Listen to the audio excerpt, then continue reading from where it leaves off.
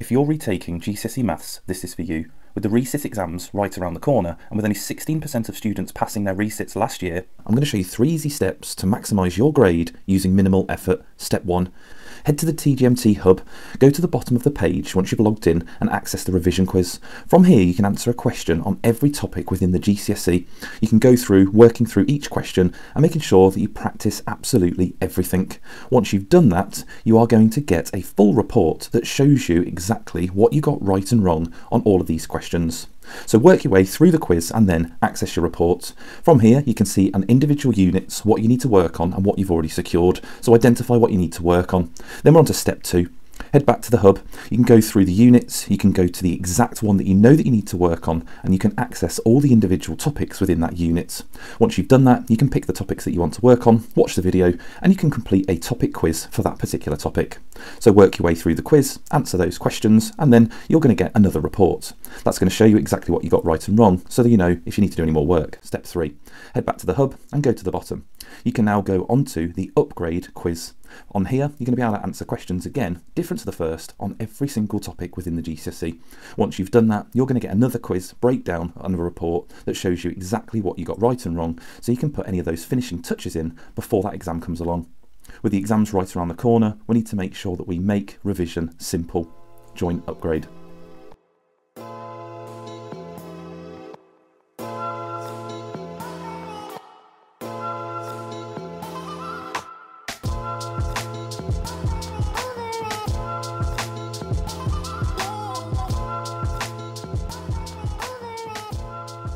Okay, so looking at our first question on reverse percentages. It says James buys a television, 20% VAT is added to the price of the television.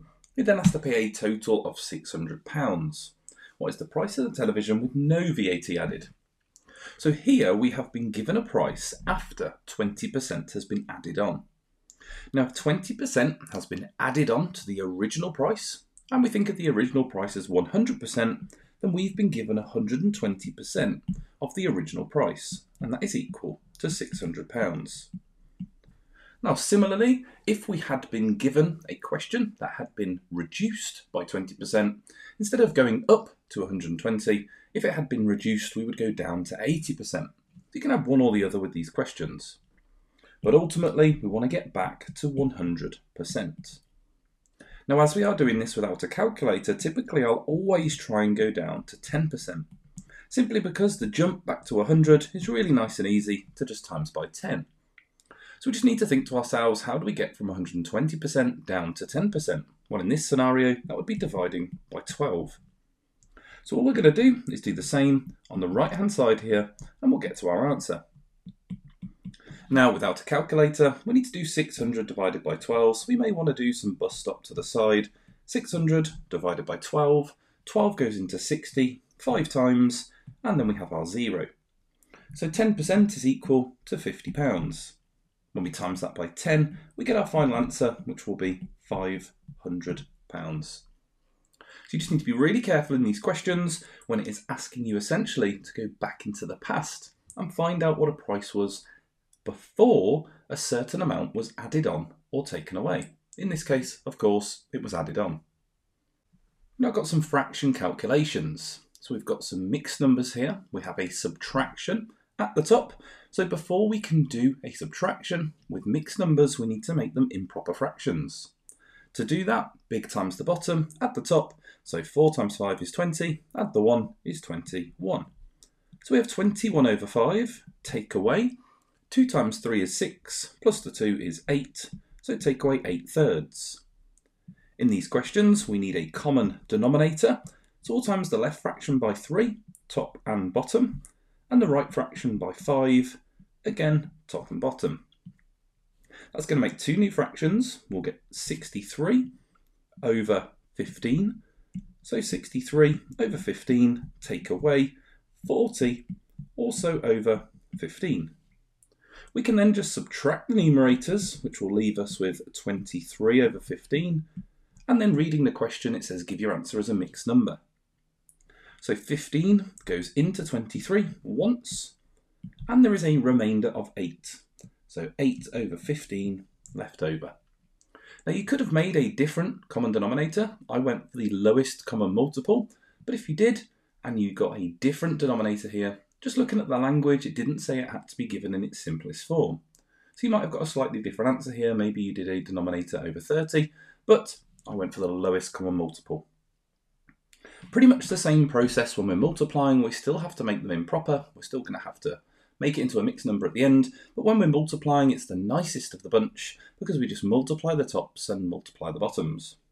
So make them improper first. 3 times 2 is 6, plus the 1 is 7, so 7 over 2. Multiplied by 1 times 5 is 5, add the 3, 8 over 5. Multiplying these together, we get 7 times 8 is 56, 2 times 5 is 10, and then we want to convert this back into a mixed number. 10 goes into 50, 5 times, and there's a remainder of 6. So 6 over 10 left. Now it does say in this question to give it in its simplest form. So we do need to simplify this little fraction. It does divide top and bottom by 2. And when we do that, we get 5, and 6 divided by 2 is 3. 10 divided by 2 is 5. So 5 and 3/5 would be our final answer. On to some recurring decimals. It says here, prove algebraically that 0.73 with a recurring dot above the 3 can be written as 11 over 15. Now there are different methods to this. When there's one recurring decimal, I take the approach of multiplying by 10. So if x is equal to 0.73, I go with 10x, which will be equal to 7.3. And I balance it out with the same amount, so 3. From here, I can subtract these straight away, and I get 9x will be equal to, I've got to be a little bit careful, because I have got to do 7.3 take away 0.7. The recurring 3's are going to disappear, so it's only really that part there that I need to worry about. Now it's a little strange as well, because the bigger number is on the bottom here, so if I just write it to the side, 7.3, take away 0.7, and I just need to do some borrowing. So borrowing from the 7 makes that 13. 13 take away 7 is 6. And 6 take away 0 is also 6. So there we go. We get 9x is equal to 6.6. From there, you can either turn it straight into a fraction, which tends to be what I do, turn it into 6.6 over 9. Although, fortunately, we do get this situation where there is a decimal within the fraction, which is obviously not allowed. So we need to turn this into a fraction where it's just whole numbers, and that's easy for us to do. We just times the top and bottom by 10, and that gives us 66 over 90. And then I just need to simplify it and hope that I get 11 over 15. Now I can use a little bit of a approach here, which is just going to save me a bit of time. If I know that the numerator has to get to 11, I just need to show what I need to divide by to get there. So 66 divided by 6 would get me to 11. I just need to check that this denominator is also going to go down to 15 when I divide it by 6. So if I just show that working out to the side, 90 divided by 6, 6 goes into 9 once, remainder 3, and then 5 times into 30. So I do get that 11 over 15 as my final answer. I've also shown it very clearly. It does say prove in this question, so you do need to show you're working out really clearly. Now you might have learnt a slightly different method as well. You might have learnt timesing this by 100 as well when there's only one recurring decimal at the end, and different methods, but that's absolutely fine. If you have a different method, please do apply it, but that's the method that I tend to use when I'm using these. But there we go. There is our recurring decimal question. So 84 is a product of prime factors. So we are going to draw a prime factor tree. For 84, that would be 2 and 42, and circling the number if it's prime. 42 will be 2 and 21, 2's prime as well. And then, of course, 3 times 7 for 21. So they are the prime numbers that multiply together to make 84. So my final answer would be 2 times 2 times 3 times 7. And if there is a repeated number, we can write that to a power if you choose. That's 2 squared times 3 times 7. You can write those numbers in any order, and it doesn't necessarily matter to write the power, unless, of course, it says to write your answer in index form. But there we go, either one of those answers would be fine. The next part asks us to find the lowest common multiple of 60 and 84. Now there is a method, of course, where you can do this using a Venn diagram as well, but for 60 and 84, I'm going to hope that it goes up, or it doesn't take too long to get to my final answer. Because 60 ends in a 0, it gives me a bit of a hint that I know I'm either going to be having to times 84 by 10 or by 5. Otherwise it's not going to end in a 0. So instead of going up in the 84 times table, I'm going to first times it by 5, and then I'm also going to times it by 10. So I'm just using a little bit of a sort of a easier way to get some numbers here. Of course, you can just count up in 84s, absolutely fine, but for this one here, I'm going to try and apply this method and hope that it works. Now 84 times 10 is 840. So timesing by 5 would be half of that, 420. Now as long as 60 becomes one of these numbers, obviously I won't have to go any further. If I do, I'd want to keep going up in these sort of multiples of 5 in terms of their times tables, so times by 15, times 20. Otherwise they're not going to end in a 0 and 60 is never going to match. So 60, you might know it goes into 420, but if you don't, it's not going to take us too long to get there, and 60 is a relatively nice one to go up in. 360, 420, and there we go. We've got our match. 420 would be our lowest common multiple of 60 and 84. So you can apply some of these methods which just make it a little bit nicer to get to that answer rather than writing out all of the 84 times table. So for negative and fractional indices, we need to know what rules are applied to those different elements within the power. A negative in a power does a reciprocal. If there is a fraction involved, the denominator will do a root. And if there's a fraction involved, the numerator is just the normal power. What would be there if there was no fractions and no negatives? That number would just be a normal power. So for 81, I first want to use that reciprocal element. It's the easiest one to do because I just have to write 1 over 81, and that's the reciprocal done. It's just that I also need to do this root. So in the case of a 2, that is a square root. So we're just going to write the square root over both these. You can put a 2 with that root if you want.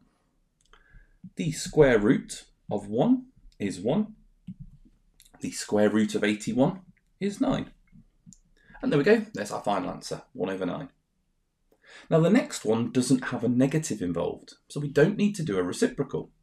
But in this particular question, we have a 3 as our root, which just means I need to do the cube root of these numbers.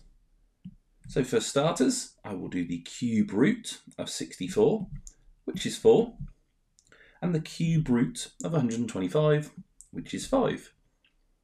I then need to have a look at this number on the numerator, and notice that I did the root first because it's easier to do the root when the number's smaller. If we squared both of them, we might not even know what the cube root of those numbers are. So for squared, this one here, I'm just going to put that squared symbol with both of my numbers and then square them both. So 4 squared is 16 and 5 squared is 25. And there we go, that's using negative and fractional indices. Now with surds, there's lots of different types of questions that you could have with surds. This one here is expanding a single bracket. So for this one, we have root 5 on the outside. We then have root 8 plus root 18. It says here, show that it can be written in the form a root 10, where a is an integer, which of course just means a whole number. We want to find the value of a. Now not forgetting, when you multiply surds, it's just like times tables. So 5 times 8 is 40, so we have root 40. For the next multiplication, when we expand this bracket, 5 times 18 is 90, so we have root 90, and these are being added together. Now the only way that they're going to combine to make a single surd, like the a root 10, is if the number under the root, when we simplify them, is the same, and it has given us a massive hint that that number is going to be 10. So for root 40, that could be written as the square root of 4 times the square root of 10. For root 90, that's the square root of 9 times the square root of 10. And again, now we can simplify these. So the square root of 4 is 2, so that is 2 root 10, plus square root of 9 is 3, so plus 3 root 10. and adding those together, we get 5 root 10. So the value of A is the number in front of the root 10, so our answer is 5. And there we go, that is some multiplication with surds. For standard form conversions, we have large and small numbers. Remembering that number has to be between 1 and 10, so we want our decimal here between the 3 and the 2. So we'll have 3.246 up to the last whole number, times 10 to the power of, and we'll count the jumps 1, 2, 3, 4, 5, 6, 7. So 10 to the power of 7. When we have the small number below, we want our decimal still to make this between 1 and 10, so 5.62. But when we write our power here, 1, 2, 3, this time as it's a 0 point number, it's going to be a negative power, but with 3 jumps still. And that's it just indicates there that the decimal essentially has to move the other way when we turn this back into an ordinary number. And there we go, that's converting into standard form. We also have to convert from standard form into ordinary numbers. When we do this, I like to write out all the digits within that number first, put the decimal just above, so that when I do my jumps I can hop over the top. This is timesing by 10 to the power of 3, so timesing by 10 once, twice, 3 times. The decimal go at the end here. We don't need to put 0.0, we can just write 1452. For the next one, we have a negative power, so we are going to get a 0 point number, but I'll write the digits, put the decimal just above, and this time I need to go 1, 2, 3 jumps to the left. My decimal will land here, and underneath each loop, tidy that up with a 0, and just stick that 0 at the start. Rewrite the number nice and neat, so 0.00496. And there we go, that's converting into ordinary numbers. Now when we have to do calculations, we can have additions, subtractions, multiplications and divisions, but we can apply little tricks to most of them. With addition, unfortunately, there are no little tricks. We just have to convert these to ordinary numbers, add them together and convert it back to standard form. So the first one is 4 and a 2. We've got to times it by 10, 1, 2, 3 times. So that's 4,200. Then the next one, we have a 5 and a 3, and we've got to times that by 10 twice. So 1, 2, and putting our 0 in. It's asking us to add these together. Now I already have them aligned in the right place value, but if you didn't, you just rewrite those again and line them up obviously from that final 0. We can now add these together, 0, 3, 7, and 4. And we can convert this back into standard form. So to convert it back, 1, 2, 3 jumps. So there we go, that would be 4.73 times 10 to the power of 3, as it is a large number. And there we go, that's our final answer for the first one. For the next one, we have quite a tricky question, as it's wanting us to do a division. Now when multiplying and dividing, all we actually have to do is look at these starting numbers. So 2.52, and in this case, divide it by 4. We have to do that without a calculator, so I may want to do some bus-stop division. Let's have 2.52, 4 on the outside. 4 doesn't go into 2, so carry the 2. It goes 6 times into 25, remainder 1, and then 3 times into 12. So when we do this division, we get 0.63 times 10, and when we are dividing, we are going to subtract powers. So if we look at the powers here, we have a 5 and a negative 3. And if we do 5, take away negative 3, not forgetting when we take away a negative, that is adding, so we do get a power of 8. So it's 0.63 times 10 to the power of 8. It may look like it's in standard form, but of course it's not between 1 and 10. The decimal does have to move here, so that would make it 6.3. And when we make the number bigger, we make the power 1 smaller, so 10 to the power of 7. That's our final answer, but just bear in mind as well, if we were multiplying, it's quite common that you do get a number that is bigger than our little threshold there between 1 and 10. So if you have to make the number smaller, you have to make the power bigger. So just watch out, there are 2 different scenarios there, just thinking about essentially laws of indices and what we do with powers when multiplying and dividing. But there we go, there's some standard form calculations. When expanding brackets, of course, there's lots of different types of brackets, but we have two here where we're expanding two sets of single brackets, and we also have a set of three brackets. So when we're expanding single brackets, we just need to multiply what's in the bracket by the number on the outside. So here we get 5p plus 5 times 3 is 15. Now the next bit you can approach in two different ways. You could times what's in the bracket by 2, and then remember you have to take them both away, but when there's a negative in the middle, I prefer just to times by -2. So -2 times 1 is -2, and -2 times -2p, we have a negative times a negative there, which is going to make positive, so we get plus 4p. From here, we just need to do the simplified part.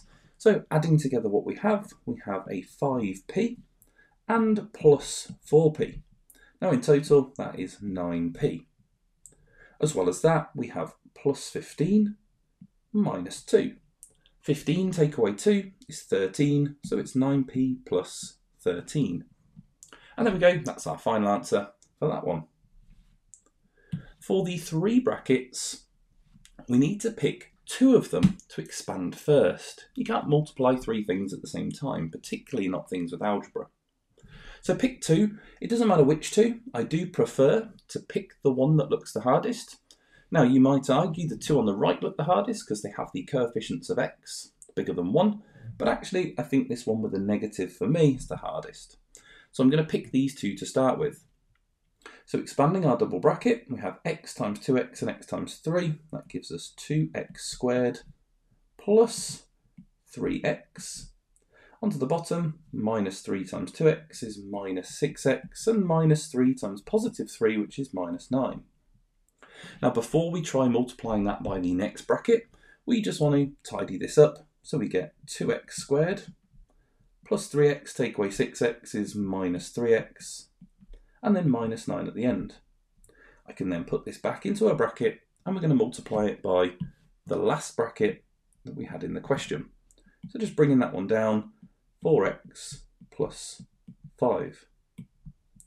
Now this is just my personal preference and you don't have to do this, but I do prefer to write that final bracket actually at the start in front of the previous bracket. So I prefer to put that here. Now again, that is just personal preference. You don't have to do this. I just think it looks a bit nicer when you are now expanding. So I've got to do 4x times all of these three pieces. Just take your time with it. 4x times 2x squared is 8x cubed. 4x times negative 3x is negative 12x squared. 4x times negative 9 is negative 36x. Then onto the 5.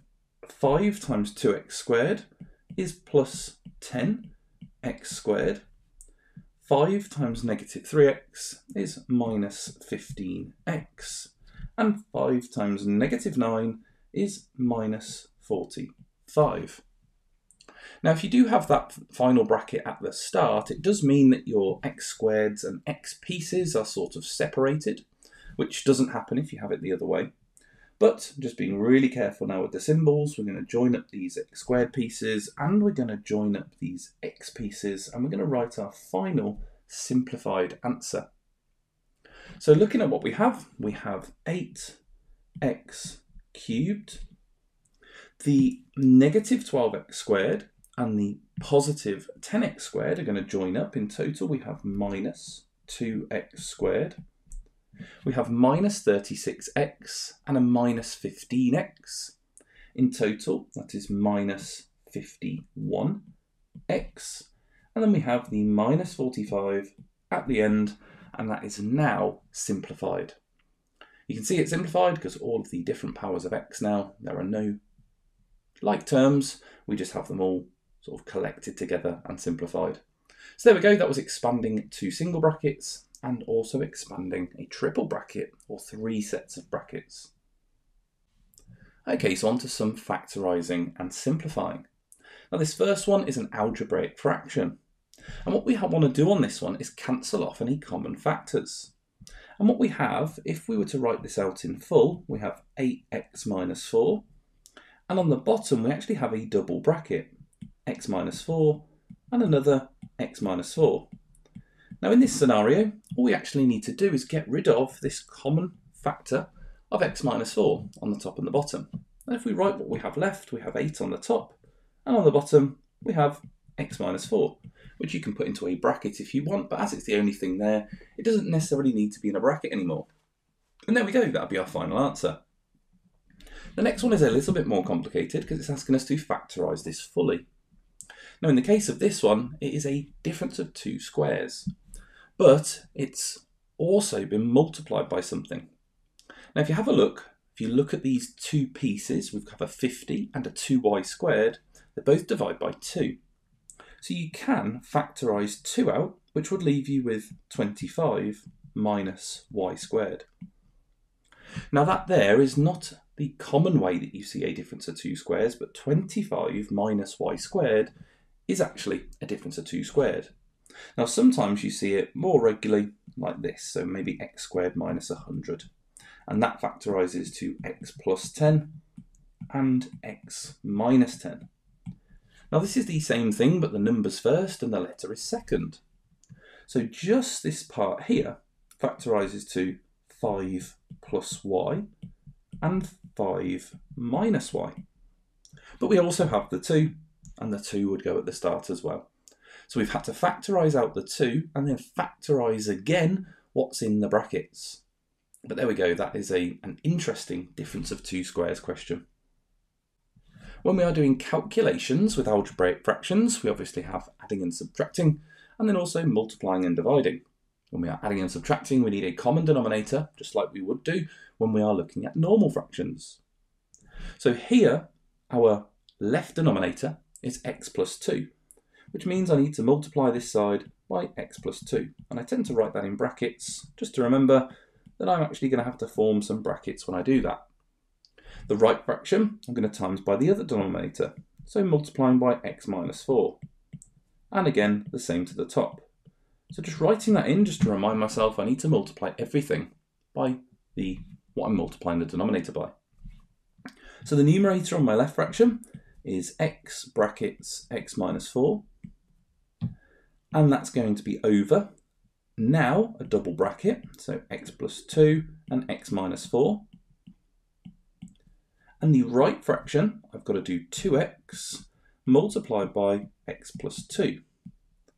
And again, that's going to be over a double bracket, x plus 2 and x minus 4. So from there, I want to expand these numerators, and that'll be x squared minus 4x. And on the right, I'm going to have 2x squared plus 4x. And we're adding all of this together. Now at this point, you can keep writing 2 denominators if you want, but essentially we're just going to have to add all the numerators together. So here, I'm just going to turn it into one big fraction, which is x plus 2 and x minus 4 on the bottom. So I need to collect like terms now on the top to simplify this. We have an x squared and a 2x squared. So in total, we have 3x squared. And we have a minus 4x and a plus 4x. Now they just cancel each other out, so they're gone. So I'm only left with 3x squared. On the bottom, I don't need to expand these brackets. I can leave them factorised. I can leave it as x plus 2 and x minus 4. And there we go. That would be my final answer. I would only want to look at this point to see if there was a common factor on the top and the bottom, but the top you cannot factorise into a bracket, so we're not going to be able to form any common factors. That would just be my final answer there as 3x squared over x plus 2, x minus 4. Now we have a more complicated question here where we are multiplying algebraic fractions. This one here, we have a lot of factorising to do before we can even start multiplying. So if we start factorising anything we can, we have a difference of 2 squares on the left fraction. That one there would be 2x plus 3 and 2x minus 3. If you're not recognising difference of 2 squares, it might just be a nice topic to revise. But this is the kind of topic here where you need to just be able to recognise those difference of 2 squares. On the bottom, that divides by 3, so we could have 3 lots of, and we would have 2x plus 3 inside the bracket. We are timesing that by 2x on the top, and the denominator there, we can only take x out of the bracket, so x out of the bracket would leave us with x minus 3 inside the bracket. We now want to look and see if we can cancel off any common factors. Now, one that's really nice and easy to spot is this 2x plus 3 on the top and the bottom of our left fraction, so they can go. On the right fraction, you can see that there's an x on the bottom and 2x on the top. So we can actually divide this fraction, top and bottom, by x, which gets rid of the x here and gets rid of the x here. Now if we times these together, now we've got rid of some things, it should look a little simpler. So we have 2 times the left numerator, we'll write that as brackets, 2 lots of 2x minus 3, and 3 times that bottom right bracket. So 3 lots of x minus 3. It does say in this question to write it in the form ax plus b over cx plus d. It doesn't want it to be left factorised, so we need to multiply these brackets out. So 2 times 2x would give us 4x, and 2 times 3 gives us 6, so 4x minus 6. And on the bottom, 3 times x is 3x, and 3 times 3 is 9, and then again with that negative sign. It says A, B, C and D are integers. One thing that might throw people a little bit here is the fact that they put these plus symbols in, and of course we have negative symbols in ours, but that's absolutely fine. It just means that B is negative 6 and D is negative 9. That's absolutely fine for that to happen. But there we go, that was multiplication. The only thing you need to watch out for is if it's a division, to make sure you do the reciprocal of that second fraction and then multiply them. But otherwise, exactly the same process. Okay, so for this question we have some forming and solving equations. Now it says here the diagram shows a right-angled triangle. All measurements are in centimetres and the area is 27.5. Work out the length of the shortest side of the triangle. Now we can kind of visually see the shortest side of the triangle. We have this one over here, which is x minus 2.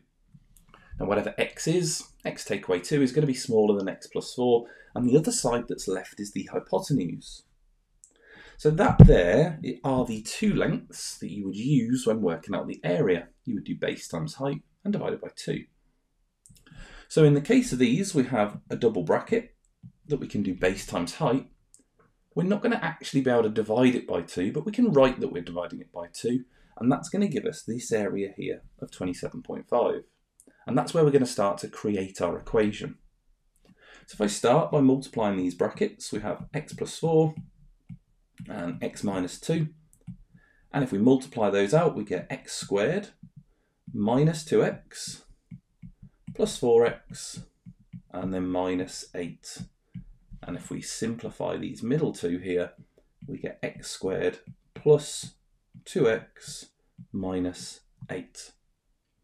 So that's our expression, not yet for the area because we need to divide it by 2. So if we want to write our expression for the area, we'll have x squared plus 2x minus 8 all divided by 2, or you could write times by a half, and that's going to equal 27.5. So from here, we need to get rid of this divide by 2. So to do that, we would multiply both sides of this equation by 2, and that would leave us with x squared plus 2x minus 8 is equal to 7.5 times 2 is 15. So doubling that's not too bad. You could add 2 of them together, but 40 add 15 is 55. So we have a quadratic equation that we need to solve. In order to solve a quadratic equation, it has to equal 0. So in order for this to equal 0, so we can factorise and solve it, we have to take away 55 from both sides. That leaves us with the quadratic x squared plus 2x minus 63 is now equal to 0. So in order to solve this, we need to find the factor pair that multiplies to make 63 and adds to make 2. So if we write down some numbers that times to make 63, we have 7 times 9, which is the first that comes into my head, and actually they have a distance of 2 between them. So when we factorise this, it will be 7 and 9. So we've got that straight away. If you don't get it straight away, obviously write down more factor pairs. So to make positive 2, we would want plus 9 and minus 7. When solving quadratics, hopefully you know, we just flip the symbol. So x will equal negative 9 from this first bracket. The number that can be substituted into that bracket to make it equal 0. Negative 9 add 9 is 0. And for the next one, x is equal to positive 7. Again, the number that goes into that bracket to make it equal 0. 7 take away 7 is 0. So they are our two solutions. However, this has context in this question. It's about the length of a triangle. Now you can't have negative 9 because if you look at the shortest side there, which is x minus 2, well, negative 9 take away 2 would make negative 11. So we can't have this solution. It has to be x is equal to 7. If we substitute it into the side lengths, the top one here would be 7 plus 4, which equals 11. And this length here would be 7 minus 2, which equals 5. So our answer for the shortest side of the triangle, and it does say it's all in centimetres, our answer is 5 centimetres. We've not really got much space anywhere here, but I'm going to put 5 centimetres over here. That is our final answer, making sure that that's nice and clear. There we go, so 5 centimetres as our final answer. When looking at inequalities, we could have to solve them, or we could have to draw them on number lines. This one here, we have an inequality with unknowns on both sides. Quite an interesting one, because we have just the 14n on the left of that inequality. When there's unknowns on both sides, identify the unknown which has the smaller coefficient, in this case the 11n, so we're going to minus 11n from both sides of our inequality. And that leaves us with 3n is greater than 6. 14 take away 11 just leaves us with the 3n. Here, this does divide nicely. We're going to divide by 3, so we get n is greater than 2. And again, we're just dividing both sides by 3. Not forgetting, when you do that division, if it doesn't divide perfectly, for example, if it was a 7 on the right, and it was 7 dividing by 3 that we had to do, we'd just leave it as a fraction, 7 over 3. But this one did divide, we get a nice whole number, so n is greater than 2. For the next one, we have to draw this set of values on this number line, but we have this plus 3 in the middle. So before we put our circles onto the number line, we need to subtract 3 from both of these numbers to get rid of this plus 3. When we do that, our left number will be negative 5, and our right number will be positive 1. So now we can actually draw this. We can put the circles above those two numbers, negative 5 and 1.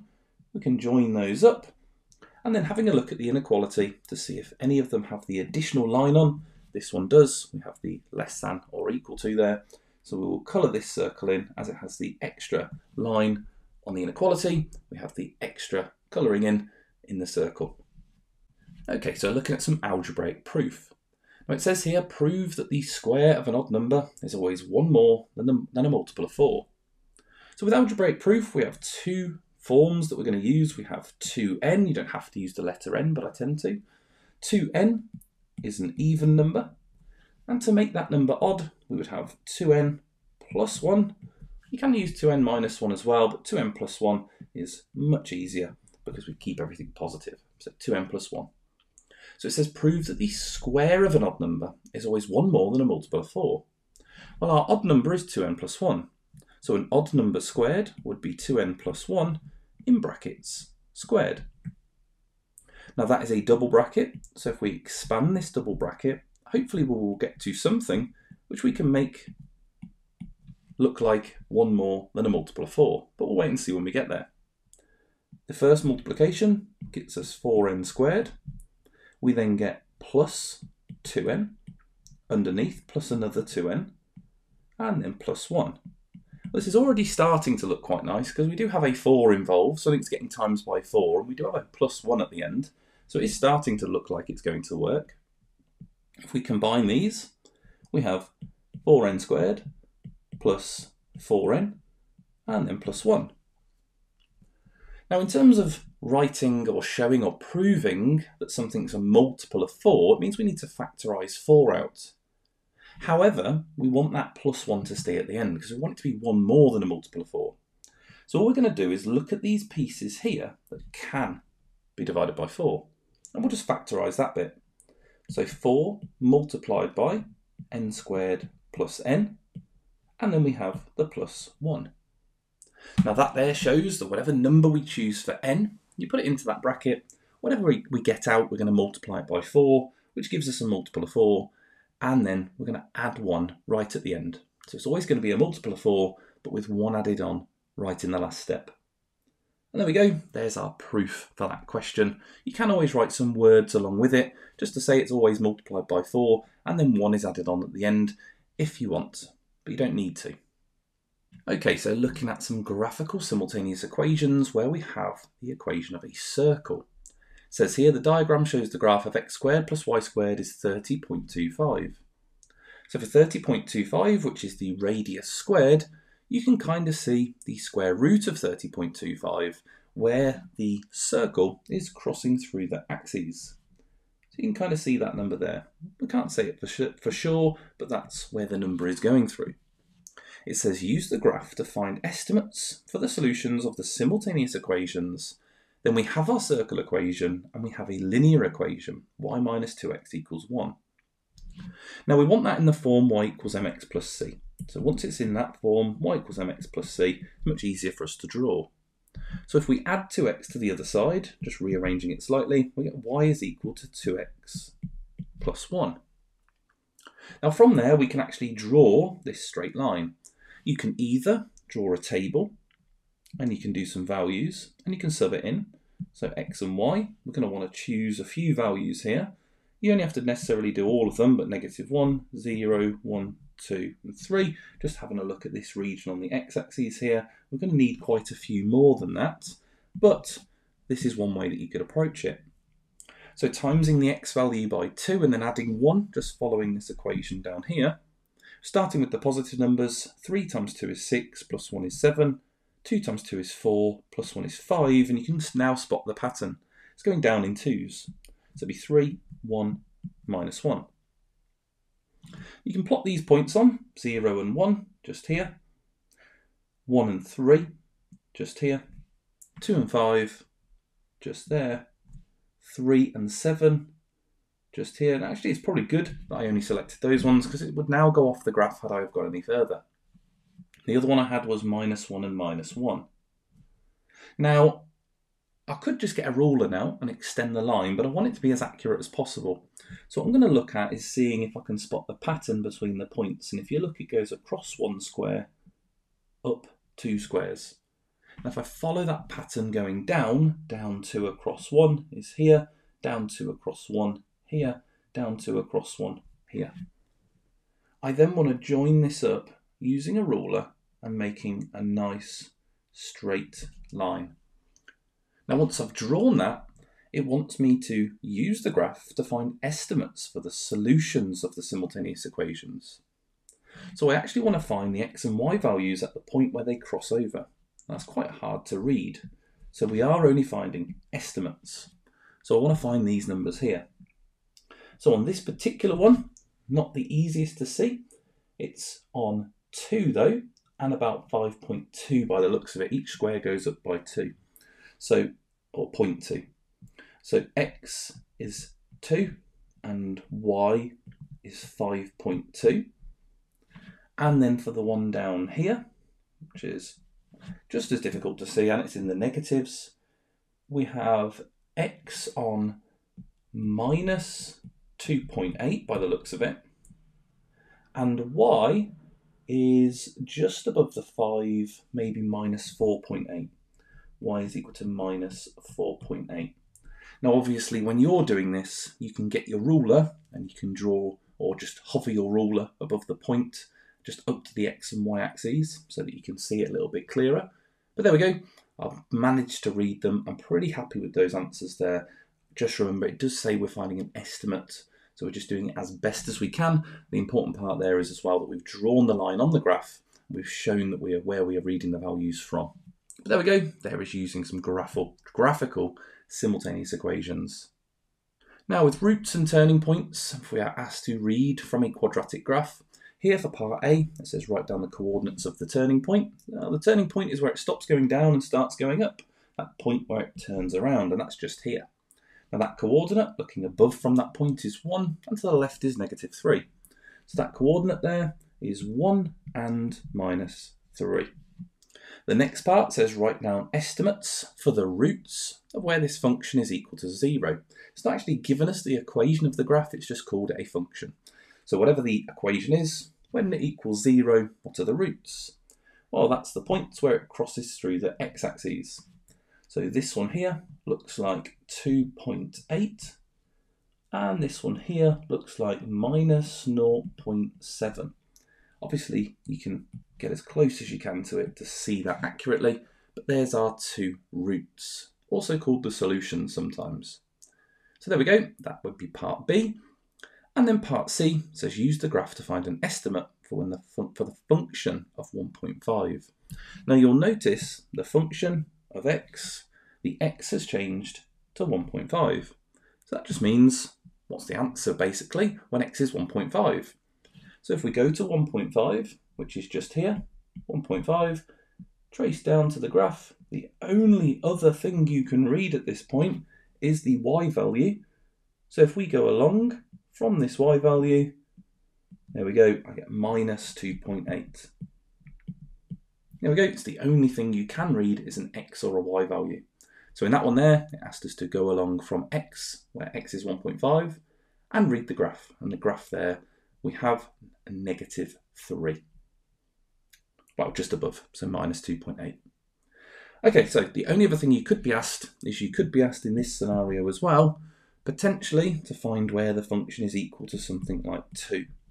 Now if I do this in a different colour, because it's different to what we're being asked here, but if we were asked where it was equal to 2, instead of finding it on the x-axis, we would draw, essentially drawing like a new x-axis, just slightly higher up, and we'd be looking at the points here and looking and reading those y values instead.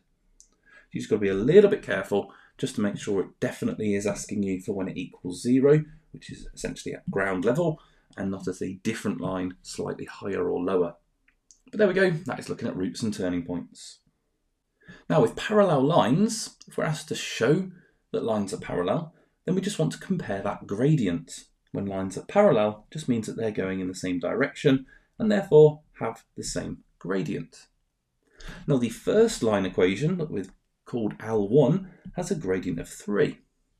But this second line equation is not in the form y equals mx plus c. So we want to get it in this form. At the moment, it's not, so we need to move the pieces around so it is in that form. I'm going to start by moving the 9x. So I'm going to add 9x to the other side. It's going to be a little bit closer then. We have 3y plus 5 is equal to 9x. I'll also move the 5, so minus 5 to the other side. We get 3y is equal to 9x minus 5. And now I need to divide by 3. And we get y is equal to 3x minus, I'm not going to do 5 divided by 3, I'm just going to leave it as a fraction, 5 divided by 3. The actual number at the end isn't overly important. The important part here was that we have got the same gradient. So I would write some words along with this that just says they both have the same gradient of 3.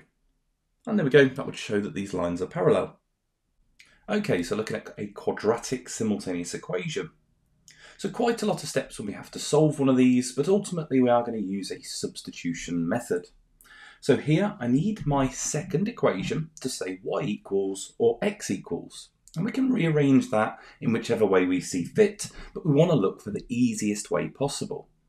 So here the easiest way is going to be for it to say y equals, because I can make it say y equals by adding 3x to the other side of our equation. So once we do that, we get y is equal to 13 plus 3x. Now normally when we are writing these expressions, that 3x piece tends to be at the start, so we can write that the other way around if you prefer. You certainly don't have to, but I'm just going to swap those around just so it says 3x plus 13. Now I know what y is equal to as an expression. I can substitute that expression, the 3x plus 13, in place of the y up in that first equation. Now if I do that and do nothing else, so just writing it in the place of the y, I'd have x squared plus, now the 3x plus 3 is our new expression for y, so I'm going to put that in a bracket because it is being squared, so that would be 3x plus 13 close brackets squared is equal to 25. I now have an equation that only has x in, and as long as it only has one letter, whether that's squared or x's, but as long as I only have one letter, I can definitely solve that. I can either solve it using a linear equation method if there's no x squareds, or I can solve it by factorising, how we solve quadratics. So this is going to form a quadratic equation, which ultimately is going to need to equal 0, but I need to expand and simplify and tidy everything up. So to start with, I want to expand this double bracket. So I would write that out in full. Don't try and be quick and expand it without writing it out nice and clearly. So I get another 3x plus 13. I'm now going to expand that as a double bracket. So we'll use our double bracket expanding method, whichever one you prefer. I'm going to do my 2 multiplications here, which gives me 9x squared plus 3 times 13 is 39, so 39x. And then underneath, 13 times 3x is another 39x. And 13 times 13 is one of those square numbers that you either need to know or be happy to work out without a calculator. So that's 169. If I then simplify this quadratic, so we have 9x squared plus 39 plus 39 is 78. So 78x plus 169. So that is the quadratic, but that's just the part in the double bracket. I still need to bring this x squared and this equals 25 back down to this quadratic. So if I write those in, we have x squared plus that double bracket that's been expanded, and that's all equal to 25. So I still need a bit of simplifying because I now have 2 of those x squared pieces and I need it to equal 0. So we've got a lot of steps here just to get to the point of solving it. So let's start by adding these together. So that gives us 10x squared plus 78x plus 169 is equal to 25. Now we're almost at the point where we can solve it. We just need it to equal 0. So I need to take away 25 from both sides, and that leaves me with 10x squared plus 78x plus 144. That now is equal to 0. Now at this point, I want to see if I can simplify this quadratic in any way. So to do that, I'm going to look at the 3 numbers in the quadratic. We have a 10, a 78, and 144. I just want to think, is there anything that they all divide by? I can divide these because it's an equation that equals 0. Whatever you do to the left, you've got to do to the right. But it doesn't matter what I divide 0 by. It's still going to equal 0. So that's the only reason I can do it. And in this instance, they all divide by 2. So my new quadratic would be 5x squared plus 39x plus 72. And that equals 0. Now that quadratic, I now need to factorise and solve to get my solutions for x. And of course, we've already done a lot of steps even up to this point. So I'm going to write that quadratic up here, 5x squared plus 39x plus 72. I'm going to try and factorise it. I'm not going to put the equal 0 in for the moment, just to not clog up so much space. So for 72, we could have the factor pairs, 1 and 72. We could have 2 times 36. We need to figure out if 3 goes into 72, and you do need to test all of these because it can be the worst factor pair out of the options. So if you don't know if 3 goes into 72, let's just check. 3 goes into 7 twice, remainder 1, and 4 times into 12. So 3 and 24 is another option. Does 4 go into 72? Well, it's a few less than 80, but again, let's just do some division. 4 into 72, 4 goes into 7 once, remainder 3, and then it goes into 32 8 times, so we have 4 times 18. 5 doesn't go into 72, 6 does, 6 goes in 12 times, so 6 times 12. 7 doesn't go in 8, goes in. So 8 goes in 9 times, and then 8 and 9 are next to each other. So we've definitely found every factor pair. So it's going to be one of these options that goes in the brackets. We have a 5 at the start, so one of our brackets has to start with a 5x and x in the other. And we're trying to make 39 in the middle. And remember, the number that goes in that right bracket has to be multiplied by 5. So when I'm looking through my list, I'm just thinking to myself, well, which one of those numbers could we times by 5, add to the other, and still get 39? Now take your time to work that out. I've just spotted though as I'm going down, it has to be 3 and 24. If 3 goes in this right bracket, that'll turn into 15, and 15 added on to 24, which goes in this bracket, is going to equal 39. Thankfully, it's all plus symbols in our quadratic, so it's plus and plus in our 2 brackets, which leaves us with the 2 solutions. On the right, x is equal to -3, flipping the symbol, and on the left, x is equal to -24, but there's a 5 in front of the x, so it's -24 over 5. So without a calculator, we have got some pretty horrible numbers that we have to deal with here. But we're going to follow it through. We know our equation is y is equal to 3x plus 13. Not so nice for the x is equal to -24 over 5, but if we start with the x is equal to -3, so when x equals -3, y equals 3 lots of -3, add 13. 3 lots of -3 is -9, add 13 is equal to 4. So when x is -3, y is equal to 4. The other solution is going to be a little trickier for us to do, as it's a negative fraction, which isn't the nicest, but we get 3 lots of, and this is when x is equal to -24 over 5, we get y is equal to 3 lots of -24 over 5 plus 13. So we need to work this out. We're not using a calculator. When you times that fraction by 3, it just times the numerator. So 24 times 3 will equal 72.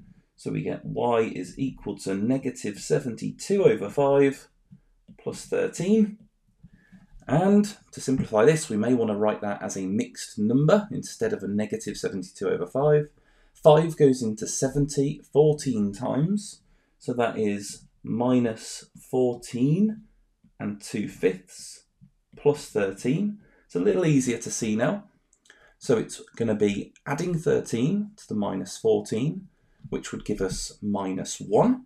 And we still have the 2/5, so that is equal to -1 and 2/5, which you could leave as a mixed number, or you could write that as an improper fraction, -7 over 2. Either one of those would be fine, but they are our solutions there. They look a little bit messy as they are, so on the dotted line, you'd want to write that nice and clearly. But we have when x is -3, y is equal to 4. And for our second solution, we have when x is equal to -24 over 5, y is equal to -1 and 2/5. And there we go, that's our solution for that quadratic simultaneous equation. That's obviously a very tricky topic, and there are different variations of this question. So it would be one topic I would suggest making sure you go into the description, having a look at the full lesson for this particular topic. Okay, on to some angles in polygons. Now this particular polygon is an interesting one, as it is not a regular hexagon, but it does say it shows a hexagon and it has one line of symmetry. Now straight away, you can kind of see that that line of symmetry is going straight down the middle, and there we go, it's the same on either side.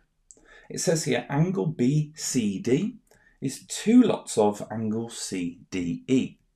So let's find BCD. So BCD is this angle here, and that is 2 lots of CDE. Now wherever we're given a statement like this, that means it's in a ratio.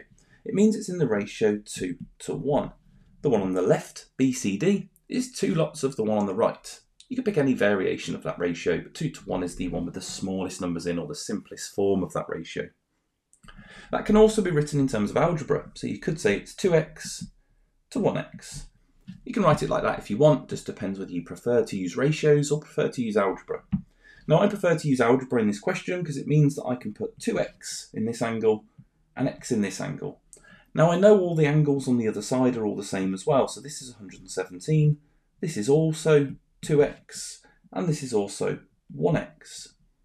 There are other variations that you could look at here. You could look at the shape on the right. After we've split it up, we have some right angles here and here. So you could look at the shape on the right there instead and sort of treat that as a different shape and work from that one, and that's fine as well. I'm just going to go for the whole shape here and just see what we get. Now, it says it's a hexagon, so regardless of the fact that it is an irregular hexagon, we want to do our working out to find the sum of the interior angles. So our formula is n minus 2 times 180, where n is the number of sides. A hexagon has 6 sides, so 6 take away 2, which is 4, times 180, and we need to work that out. So 4 times 180, well 2 times 180 is 360, so double that is 720 degrees. So we know the sum of the angles is 270 degrees within a hexagon. We just need to find what's left. Now the only angles we know are these 117 degrees at the top. And if we add both of those together, that gives us 234 degrees. So if I start by taking that away from my 720, so 720 take away 234, I'm going to have to do some borrowing for this. So borrow from the 2, 4 from 10 is 6, I'm going to have to borrow again, and then 3 from 11 is 8, 2 from 6 is 4. So there are 486 degrees left in the hexagon. And the 4 angles that we have, we've got written with algebra. We have 2x, 2x, 1x and 1x. As we're looking at all 4 of them, you could write that as a ratio 2, 2, 1, 1. It's completely the same process though, because ultimately we want to add together all of these angles that we have. So we have the 2x plus 2x is 4x, plus 1x is 5x, and plus another is 6x. So we have 6 x's that equal this total 486. Now once we've done that, and we have solved this little equation to find the value of x, we'll be able to find the size of angle AFE, which is in this particular 2x here, by just timesing our answer by 2. So I'm going to start by dividing by 6 to find the value of 1x. To do that, I'm probably going to have to do some bus stop division, so let's do that to the side. 6 into 486. So that goes into 48 8 times, and then it goes into 6 once. So my value of x is 81. For that value of 2x, that means we just need to do 2 times 81, which gives us a value of 162, and that would be our final answer. So the answer for this one is 162 degrees, and that would be the size of the angle AFE, which is obviously, of course, the same as angle BCD. There we go, and there's some angles in polygons. Okay, so looking at some angles in parallel lines. It says here ADC is a triangle. It then tells us that AED and ABC are straight lines, and it tells us that EB is parallel to DC, which we can see by the arrows on the diagram.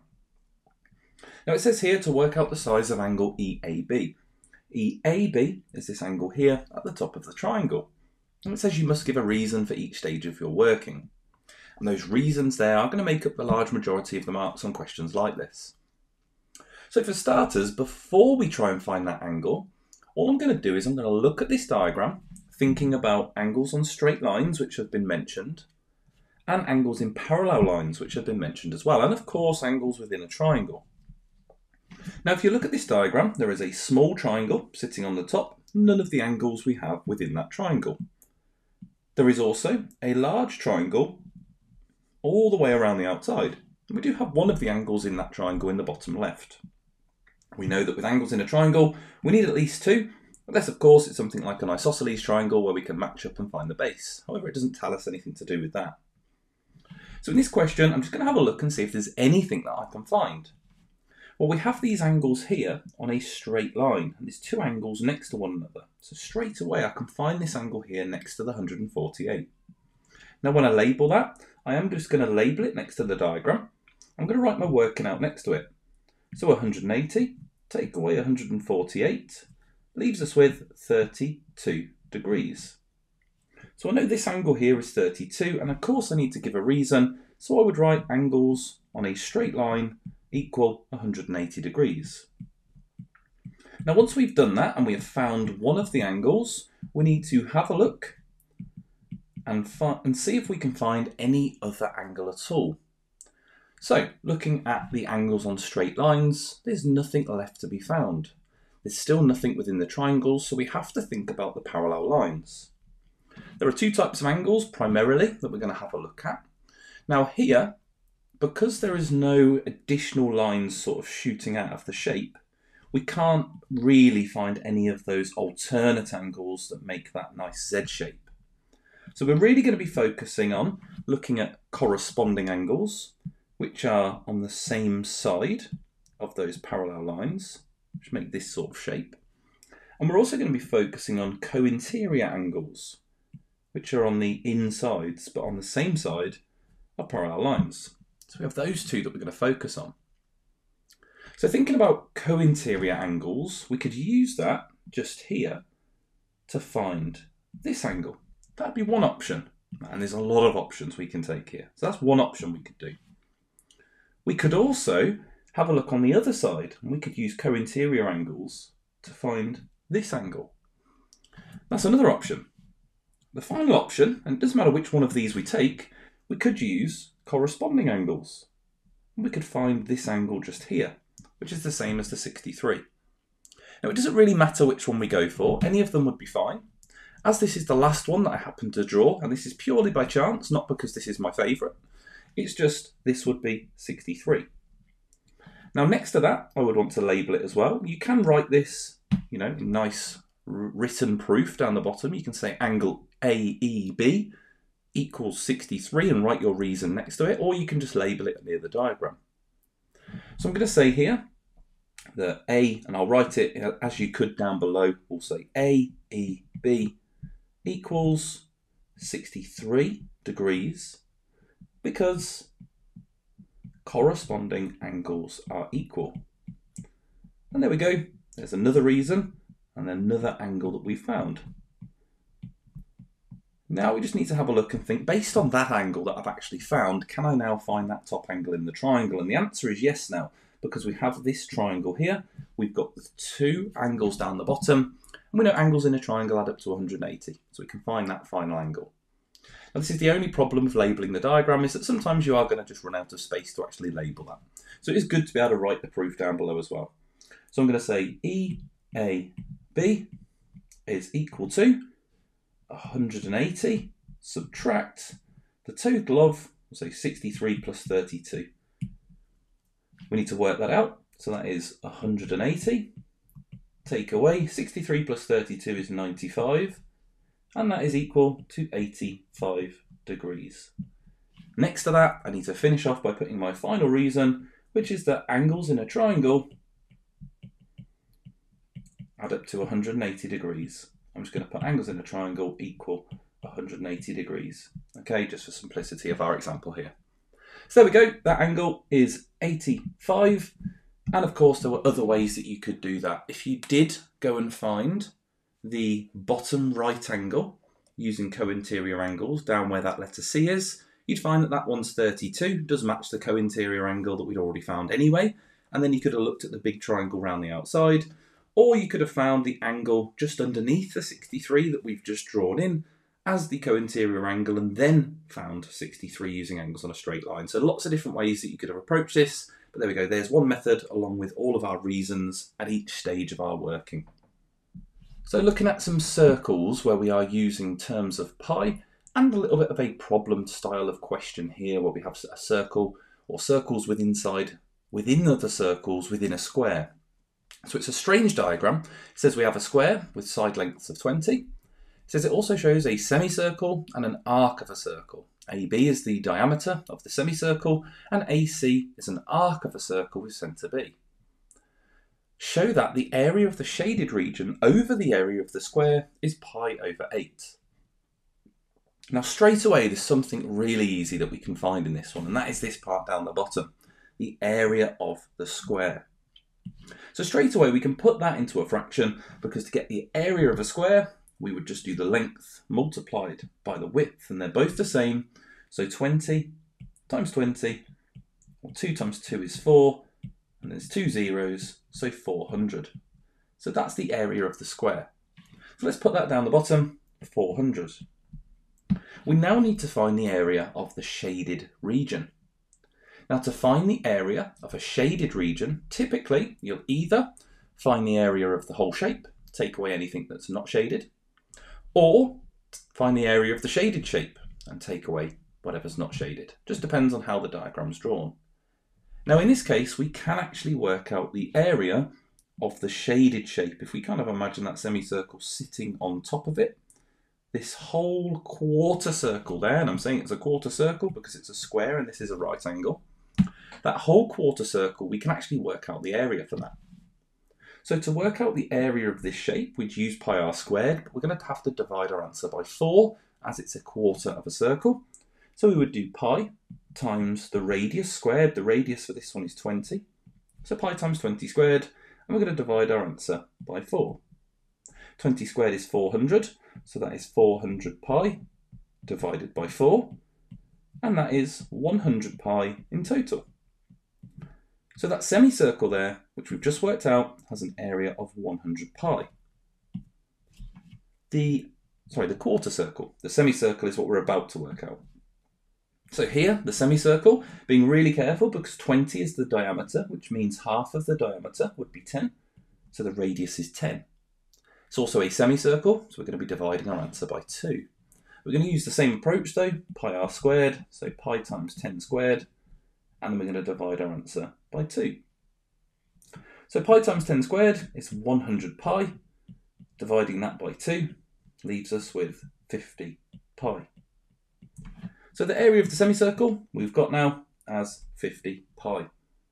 So for the shaded region, we would want to do, and this is the area of the shaded region we're looking at now, 100 pi, the shaded part, take away 50 pi, the part which is unshaded. And then total, that leaves us with 50 pi. So the area of the shaded region is 50 pi. We can now put that on top of our fraction, so 50 pi being the area of our shaded region, and now we have a fraction. Now that fraction is going to need simplifying, so to simplify this fraction, we need to think what we can divide the top and the bottom by. Now you might spot that they both divide by 50, and if you do, that is going to simplify it in one step. But don't feel like you need to, you could divide by something else. There we go, there's me jumping steps already. So we're going to divide by 50, which leaves us with 1 pi on the top, and 400 divided by 50 is 8. And there we go, that's what it wanted us to show, that the area of the shaded region over the area of the square was equal to pi over 8. And there we go, there is a little bit of a circles problem and keeping things in terms of pi. Okay, so on to some surface area. It says here the diagram shows a cube with edges of length x and a sphere of radius 3 centimetres. And we're showing that in the diagram, and we're also given the surface area of a sphere. It says the surface area of the cube is equal to the surface area of the sphere. Show that x is equal to the square root of k pi, where k is an integer. So to start with, we want to find the surface area of both of these shapes. Now the cube we can only find in terms of x. So to find the surface area of this cube, we want to first find the area of one of the surfaces, not forgetting that each of the lengths are x. As it's a cube, they're all the same length. So the area of the front square would be x times x, which would be x squared. On a cube, there are 6 faces, so we would do 6 multiplied by x squared, which is equal to 6x squared. So that is the surface area in terms of x of the cube. We can now look at finding the surface area of the sphere. Now the sphere has a radius of r, which is 3. Now here we are given the formula for the surface area of the sphere, so we can do 4 times pi times 3 squared. We want to multiply the numbers together, but let's just simplify the 3 squared. So 4 times pi times 9. 4 times 9 is 36, so that is equal to 36 pi. And that is the surface area of the sphere in terms of pi. So it now tells us that both of them are equal to one another. So we can set them equal to one another. We can say that 6x squared is equal to 36 pi. And we want it to say x equals. So to make it x equals, we're going to want to divide by 6, which would get rid of the 6 in front of the x squared. We'll have x squared is equal to 6 pi when we divide by 6. We now want to square root both sides. So if I root this side, we have x. And if I root this side, we can just put the square root over the 6 pi. And there we go. We've got it in the form that it asks for. We have x is equal to the square root of 6 pi. So there we go. That was all just really about forming an expression for the surface area of the cube, the surface area of the sphere in terms of pi, and then because it said that they were equal to one another, we could just set them equal to one another and solve it, or in other words, rearrange it to make x the subject. But there we go. There is some surface area using a bit of algebra as well. Now in this question we are looking at the volume of a prism. This particular question tells us the volume of the prism and wants us to work out the height. It says the prism has a volume of 750 centimetre cubed. Work out the height of the prism. So the height of the prism is going to be this length here. But to get the volume of a prism, we want to get the area of the cross section, which is this face here, this triangular face, and multiply it by the length. So in order to get the volume, we would have multiplied the cross section by 25. So if we do 750 divided by 25, that will tell us the area of the cross section, and then we can think about what the height would be. Now 25 goes into 75 3 times, so it goes into 750 30 times. So the area of that cross section would be 30 centimetres squared, and that's the area of our cross section. We now want to think about the area of a triangle. Well, the area of a triangle is base times height divided by 2. Or you could write half base times height. So that base times height divided by 2 has to be equal to 30. Now if we put the numbers in, we have 5 as our base. So 5 times the height has to equal 30 when we divide it by 2. So 5 times something has to not equal 30, but it has to equal 60. We can find that by multiplying this 2, or just thinking about it logically, but we know that 5 times the height has to equal 60. Now from there we can get the answer, because we know we can either divide by 5, or you could just think to yourself, well, what number times 5 equals 60? Now that answer is 12, so the height is equal to 12 centimetres. And if you want to check it, you can always put it back in on the diagram and then work out the volume. So 12 times 5 is 60, divided by 2 is 30. And we already know that when we times that by 25, we get 750. So there we go. That was a sort of reverse volume of a prism, where we are working out the area of the cross-section, just making sure you know that the volume of any prism is the area of the cross-section multiplied by the length that it goes through the shape. Okay, so in this question we have some exact trigonometry. Now there are lots of values that you need to know for exact trigonometry. This particular one here is tan 45. Tan 45 is a relatively nice one. The answer to that is just 1. But there are lots of values that you need to know. You need to know sin 30, sin 45 and sin 60. You also need to know the same for cos and for tan. So obviously I will link the video in the description how to learn those, but you do need to learn them even if you just write them onto a revision card, and just make sure that you know them before you go into your non-calculator exam. So there we go, that's one of the exact values. Tan 45 is equal to 1. Another good 2 to remember, one of them is on the screen. Cos 60 is equal to 0.5, and sin 30 is also equal to 0.5. So they're 3 really key ones just to make sure you definitely know, but ultimately if you want to know the others as well, definitely want to revise. It says here is a right angled triangle, work out the value of x. So if we're going to use SOHCAHTOA for this, we want to think about the sides and what they're called. Opposite the angle is not given to us and we're not looking for it, so we don't need to label the opposite. But we do have the hypotenuse and the adjacent. Now whatever method you use, if you use formula triangles or whether you write down the ratios, it's completely up to you. I'm going to go with a formula triangle for this one. So SOHCAHTOA, With the A and the H, we're going to be using cos. We kind of already know that because it does tell us that cos 60 is equal to 0.5. I just need to know if I'm going to multiply or divide by cos 60. So in this one, we are looking for the H, so we're going to have to do a divide. The A is 4, the cos is the cos 60 part. I'm going to write cos 60 here, but it has just told us that that is 0.5. So instead, I'm going to write it as 4 divided by 0.5. And when you divide by a half, it doubles the answer. So for this, it would be 8 centimetres. You can apply a bit of logic anyway. We know that the hypotenuse is the longest side. So it's definitely not going to halve 4 because that would make no sense in terms of our diagram. The hypotenuse cannot be longer than the other two sides. So the answer for this one was 8 centimetres. Looking up some Pythagoras theorem, and this is an interesting one because there's no diagram. It says here triangle ABC has a perimeter of 20 centimetres.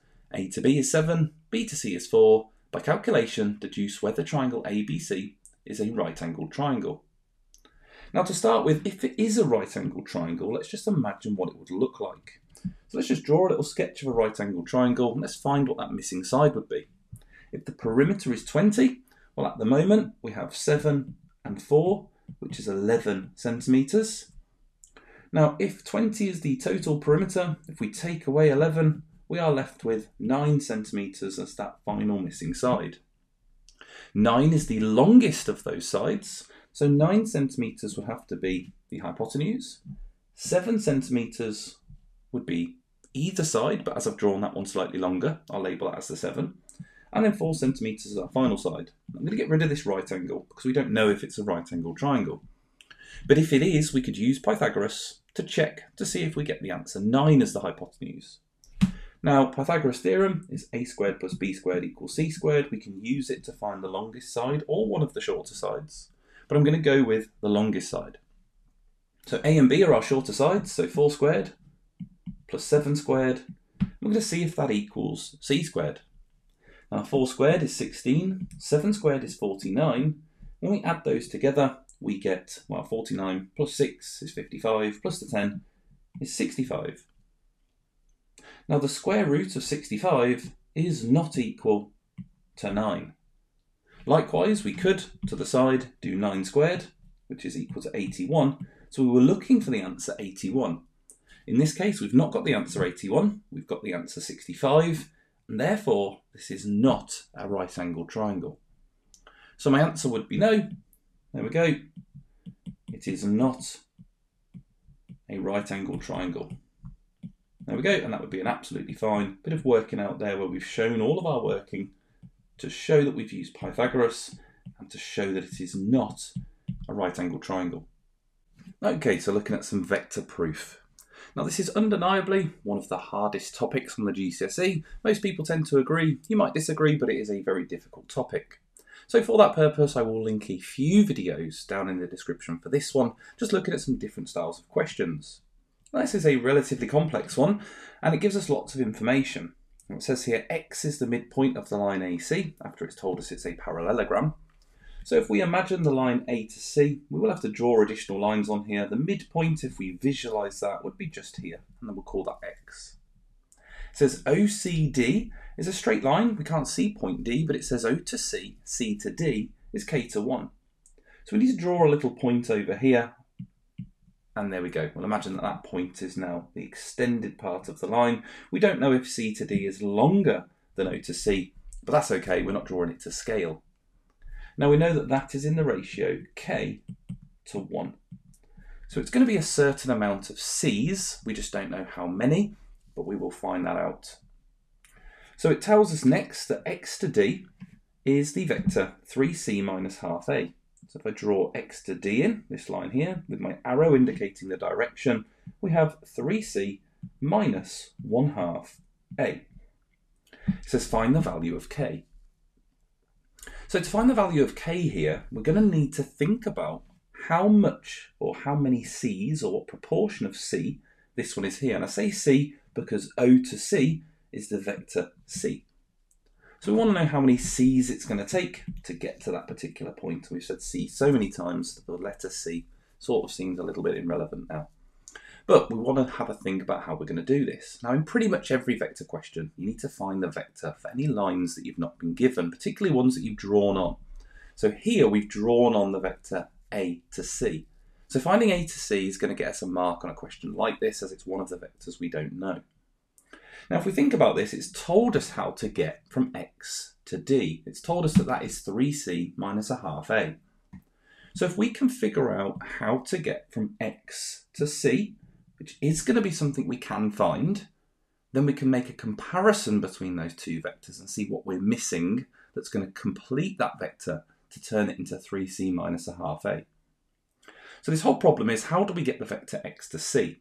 Once we've done that, we'll be able to see what's missing. But we're going to start by having a look at the full vector, so to get from A to C. So to get from A to C, based on the vectors we've been given, we'd have to go down to O and then across over there to C. So if we label this the vector A to C, so from A to C, indicating the direction there, that would equal minus A, as we're going backwards through the A, plus C. Now that, if we get rid of this highlighter now, that is the full vector now, from A down to C. Now we only wanted to know half of that, and it tells us X is the midpoint, so we can use the fraction 1/2. If it's split into a slightly different ratio, like 2 to 3 or something like that, we have to use slightly different fractions, but this one's a midpoint. So from X to C, which is moving in the same direction as A to C, so it's fine for us to use the same vector, we would want to use half of this minus A plus C. If we expand that bracket out, we have minus a half A plus 1/2 C. Now just to make it match the vector we've been given, where C is positioned first, we're going to swap those pieces around, so we have positive a half C minus 1/2 A. And in the process of saying that, it's reminded me that we need to make sure that the symbols that are originally with the A and the C stay the same. So you see that I've not changed the symbols, I've just swapped them round. The minus is still with the minus half A, and the half C is still positive. So that's the vector X to C. Now if we look at these two vectors, to get from X to C, we have the vector minus a half A, and we have the half C. Now the minus a half A is also in our other vector. That was the vector X to D. So let's just have a look at what's different. To get from X to D, we have 3C minus a half A. So the minus a half A part is the same in both.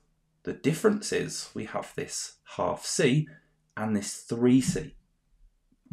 So we want to know what the difference is between the two. Now to get from 1/2 to 3, that's 2.5 or 2.5. Which means that the amount of C's to get to there must be 2.5 C. Now we could write that in. We could write down 2.5 C. I'm going to keep it as a fraction, which I always prefer with vectors, 2.5 C. I tend not to write anything as mixed numbers, and you'll kind of see why. But if we convert this to an improper fraction, 2 times 2 is 4, plus the 1 is 5, so 5 over 2 C. And that's the vector C to D. We've got that just by comparing the two and seeing what was missing. So we are almost done now, because we know that that little part is 5 over 2, and it's told us that the ratio of O to C and C to D is K to 1. Well, let's just have a look. So currently our ratio, if we look at what we have O to C, C to D, is in the ratio, well, it's 1C from O to C. Let's just write 1C. And from C to D, we've just worked out is 5 over 2C. Now we can get rid of the C's here and just write that as a numerical ratio. So it's 1 to 5 over 2. But the question says the ratio is in the ratio K to 1. So in order to get down to a K to 1 ratio, well, on the right, we want that to say 1. On the left, we want to actually work out what K is. So to get from 5 over 2 to 1, we have to divide by 5 over 2. It's always the case when we're looking at a ratio which is something to 1 or 1 to something. So we need to do the same on the other side. We need to divide by 5 over 2. So we have a little bit of a strange division to do here, because we have to do 1 divided by 5 over 2. But actually that's really nice to do, because when dividing fractions, you just multiply by the reciprocal. So actually that just becomes 1 times, do the reciprocal, 2 over 5. And that's equal to 2 over 5. So we know that that is going to be 2 over 5 just down here. And there we go, we've got our ratio in the form k to 1, and k is equal to 2 over 5. And that's our final answer for this question. Now the thing with vector proof, there are so many different types of questions and different variations. This is a sort of difficult question, but also a little bit in the middle ground. There are some questions that are really very challenging on vectors. This is already a very challenging version, but there are some slightly harder versions, and I will link them in the description so you can have a look at those as well. And on to some sharing in a ratio. This is an interesting version of a question because it says here a shop sells packs of black pens, packs of red pens, and packs of green pens. There are 2 pens in each pack of black pens, 5 pens in each pack of red pens, and 6 pens in each pack of green pens. It says on Monday, packs of black pens sold to packs of red pens sold to packs of green pens sold is 7 to 3 to 4.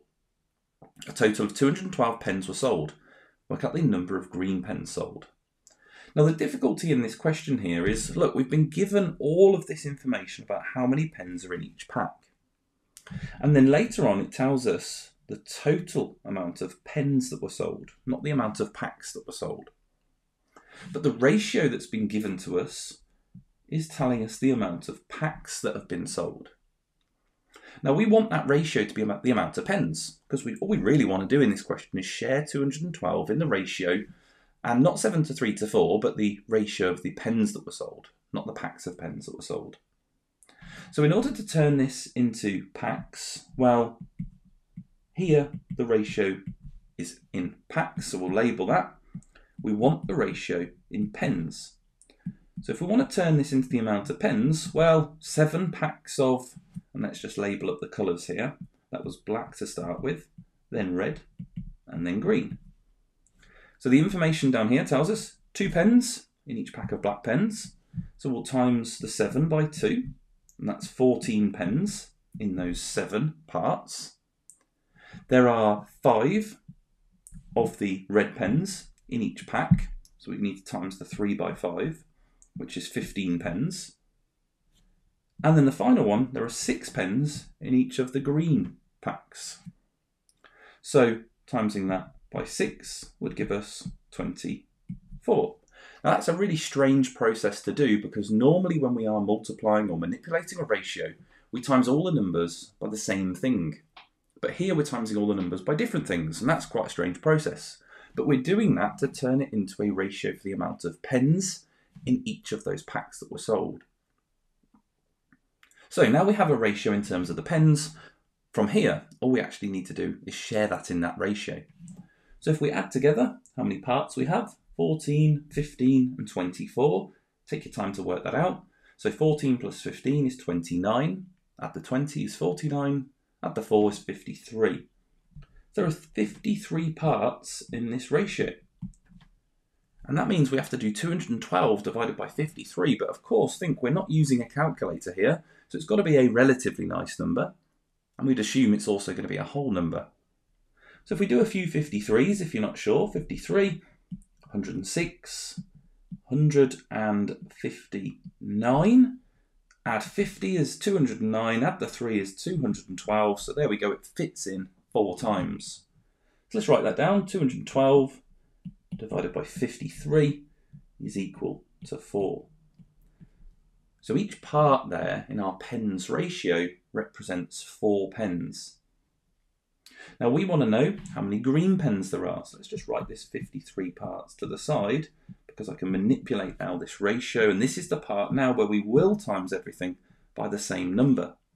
Now of course it only wants the green pens, so I do only actually have to times the 24, so I'm going to times that by 4, and 24 times 4, I probably just want to work that out to the side, I don't want to do all of this and then get this final part wrong. 4 times 4 is 16, 4 times 2 is 8, plus the 1 is 9. So that becomes 96. You could go and times the rest by 4, but it did only want the green pens. So I'm not going to times them all by 4, but if you needed to know them all, we could times them all by 4. But there we go, our final answer is 96, and that's the final part of this sharing in a ratio question. Now, when combining ratios, we need to be really careful, because when we have two ratios in a question, we are looking for something that overlaps. And by overlaps, I mean the same thing in each ratio. So in this one here, we have flats in our first ratio, and we have flats in our second ratio. Now, if I write this out, I can write it out as what we would normally call a three-part ratio. It mentions houses first, then it mentions flats, and then it mentions bungalows. There are multiple different ways to solve this question, but combining the ratios is going to help with lots of different styles of questions. So we'll go with combining them and making a three-part ratio. So here, the number for flats in one of the ratios is a 4 and one of the ratios is an 8. So I can't just write this into one ratio straight away because I haven't got a fixed number to put in the position of the flats. So I need that number to be the same, which means I need to find the lowest common multiple of 4 and 8. That's a relatively nice one, because 4 turns into 8. To do that, I just need to multiply this top ratio by 2. So that would become 14, and the 4 would become 8. The 8 now matches, and I can just put all my numbers in my three-part ratio. So houses is 14, flats is 8, and bungalows is 5. That hasn't changed, that second ratio. So there we go. It now tells us there are 50 bungalows in the village, while the bungalows is the number on the right here, and it tells us that that becomes 50. So this is one of my favourite types of ratios, when it just tells you what one of the numbers is turning into. Rather than making us add them all together and share it out, it's just told us straight away to get from 5 to 50, we can probably spot that that is just timesing by 10. Which means we need to times them all by 10. So flats will be 80, 8 times 10, and houses will be 140, again just timesing all of these by 10. It says how many houses are in the village? Well, we've just answered that. We have 140 houses that are in the village, and there we go. That's one of my favourite types of ratios there, where it does tell you what one of the numbers is turning into. So just watching out there when you have to combine them, making sure that that overlap number is the same in both. Our next question is looking at a ratio problem, very similar to our previous ones, except this one here is looking at where there's a difference between them. So it says Robin, Mary and Isabel collect stamps. The amount of stamps they own are in the ratio. Robin stamps to Mary stamps to Isabel stamps is 4 to 7 to 15. But it says here Isabel has 24 more stamps than Mary. We'll deal with that first, but then it says Isabel has more stamps than Robin, how many more? Well, we can deal with that once we know how many stamps they have. But here, Isabel has 24 more stamps than Mary. So if I label this so that the letters are very clear, Robin, Mary and Isabel, their current numbers are 4, 7 and 15 for their ratio. And it tells us that Isabel has more than Mary. So from here to here, from that 7 to 15, that is 24 stamps. Well, we know it's 24 stamps because that's told us, or it's given to us in the question, but how many ratio parts does that relate to? Or how many parts of that ratio? Well, to get from 7 to 15, that is an additional 8 parts. So we know that 8 parts is equal to 24. If you wanted to work that out, you could write 15 take away 7, which is equal to 8. So 8 parts is 24 stamps. Now with all ratios, we want to know the value of 1 part, not 8 parts. We want to know what 1 part is. So 1 part of the ratio, to get that, we wouldn't really write parts as it's singular, so 1 part. If we divide that by 8, we do the same to the other side. 24 divided by 8 is 3 stamps. So each part of this ratio is worth 3 stamps. Now we know the ratio, which is 4 to 7 to 15. And we've just worked out that each part is worth 3. So let's times them all by 3, like we did in one of our previous questions. So 3 times 4 is 12, 7 times 3 is 21, 15 times 3 is 45. It says Isabel has more stamps than Robin. How many more? Well, we have Isabel at the end. I've kind of written IS, kind of looks like 15, so let's get rid of that. So Isabel is at the end. Isabel has 15 stamps, and Robin has 4. So nice and easy to work out this final step now that we have the numbers anyway. So to work out how many more she has, well, 15 take away 4 gives us 11 stamps. So our final answer, Isabel has 11 more stamps than Robin. Okay, so this question here, one that always tends to throw people. It's about ratios to fractions. It says that there are 4 types of cards in a game. Each card has a black or white circle or a black or white triangle. So there are 4 types of cards. The number of cards with a black shape to the number of cards with a white shape is 3 to 5. The number of cards with a circle to the number of cards with a triangle is 2 to 7.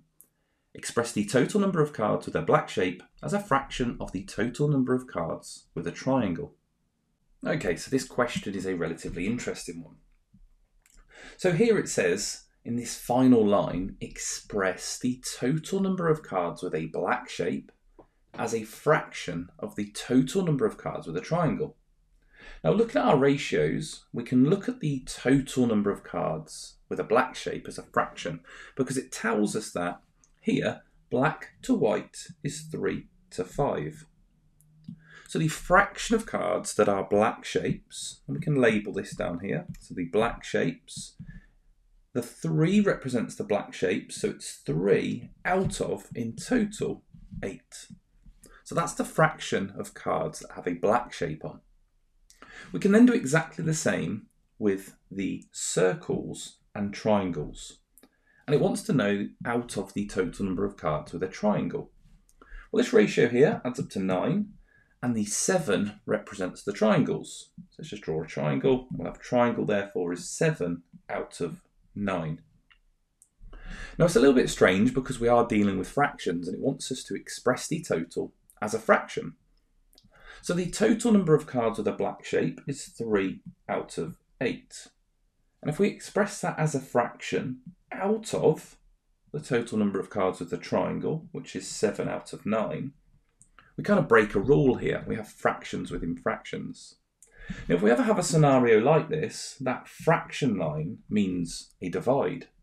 So actually what we have is 3 over 8 divided by 7 over 9, and actually it doesn't need to be written as a fraction. So that one there, we are now actually just dividing fractions. We know when dividing fractions, we are going to multiply by the reciprocal, and the reciprocal is 9 over 7. So that's nice and easy for us to do. We now just need to multiply the tops. 3 times 9 is 27, and the bottom, 8 times 7 is 56. So actually that whole question there was just about dividing fractions. But we had to first convert the part of the ratio that we needed into a fraction, and the second ratio, the part that we needed, converting it into a fraction. Just following the instructions, it said then express the total as a fraction of the total. So we got the fractional amount for the black cards on the top out of the fractional amount for the triangles on the bottom, and that was then converted into a divide calculation rather than writing just as a fraction. So there we go, 27 over 56, and that is ratios as fractions. When looking at direct and inverse proportion, we need to know our formulas that we're going to use, or our equations of proportion. It says here h is inversely proportional to p, and p is directly proportional to root t. It then says, given that h is equal to 10, t is equal to 144 when p is 6. Find a volume, or a formula, for h in terms of t. So find a formula for h in terms of t. So we're going to start by writing our inverse proportion formula, which is h is equal to k over p. We have a direct proportion formula for p, so p is equal to k multiplied by root t. That's our inverse proportion formula and our direct proportion formula. We can now put these numbers that we're given into those formulas. So for the first one, we have h is 10, so 10 is equal to k divided by p, which is 6. We can solve that, or we can rearrange it so we know what k is equal to. We can times both sides by 6, and we get 60 is equal to k. We can then put that into our formula. So up here we have h is equal to 60 divided by p. For our second one, we can deal with that as well. We know that p is equal to 6, so 6 is equal to k multiplied by the square root of 144. Square root of 144 is 12, so 6 is equal to 12k. And we can divide both sides by 12, divide by 12, and divide by 12, and we get 0.5, or 6 over 12, or you could write it as 1/2 is equal to k, 6 divided by 12. So p is equal to 0.5 root t. Now this is where the difficult part comes in, because we now have a formula for h in terms of p, and we have a formula for p in terms of t, but it wants us to find a formula for h in terms of t. So we have the formula for h, but the p here we're going to need to replace with what we've just found p is equal to. P is equal to 0.5t. So spotting that is the difficult part, because putting it actually into the formula is relatively nice.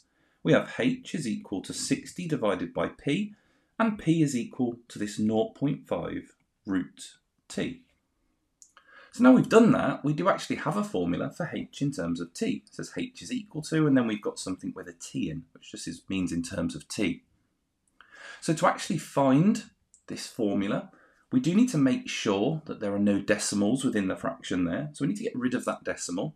There's two ways that we could do that. We could times the top and bottom by 10, which would remove it. Or we can look for the smallest number that we could times by. Now to get 0.5 to become a whole number, the smallest thing we could times by is 2. And if we times by 2, we get h is equal to 120 over root t.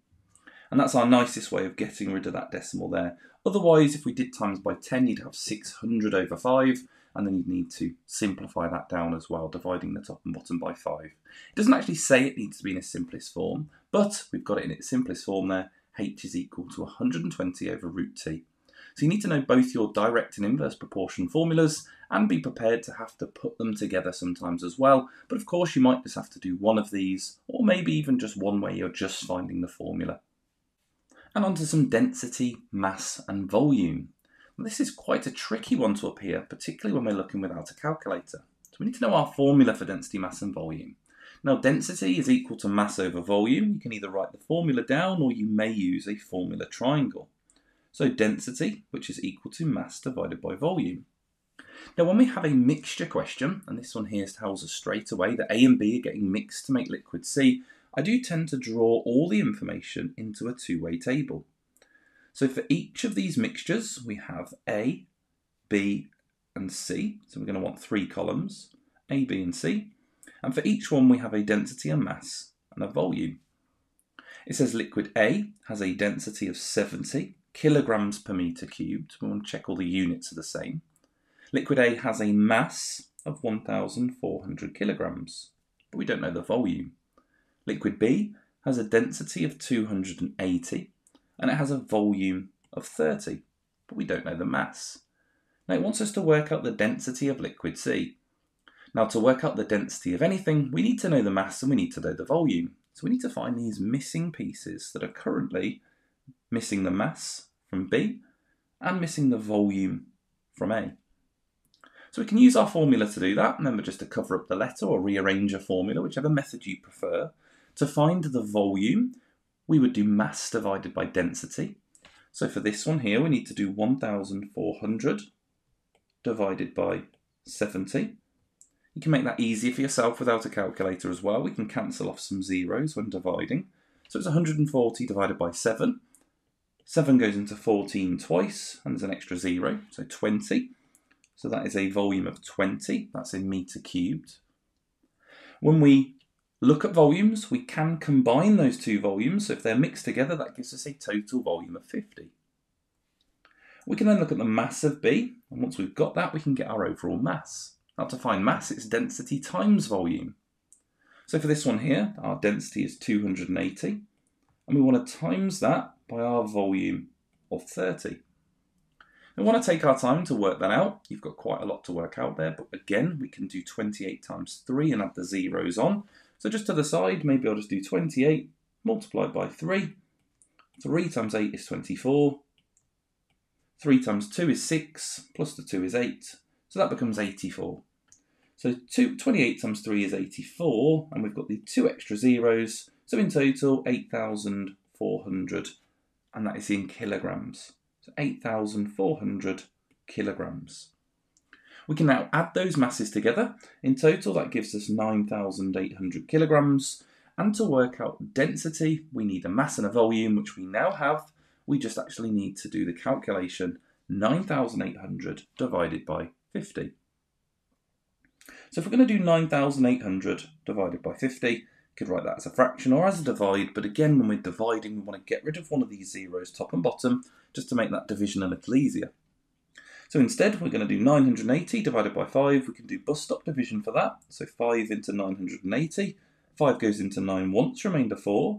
It goes into 45 9 times, which would leave a remainder of 3. And then it goes into 30 6 times. So that leaves us with 196.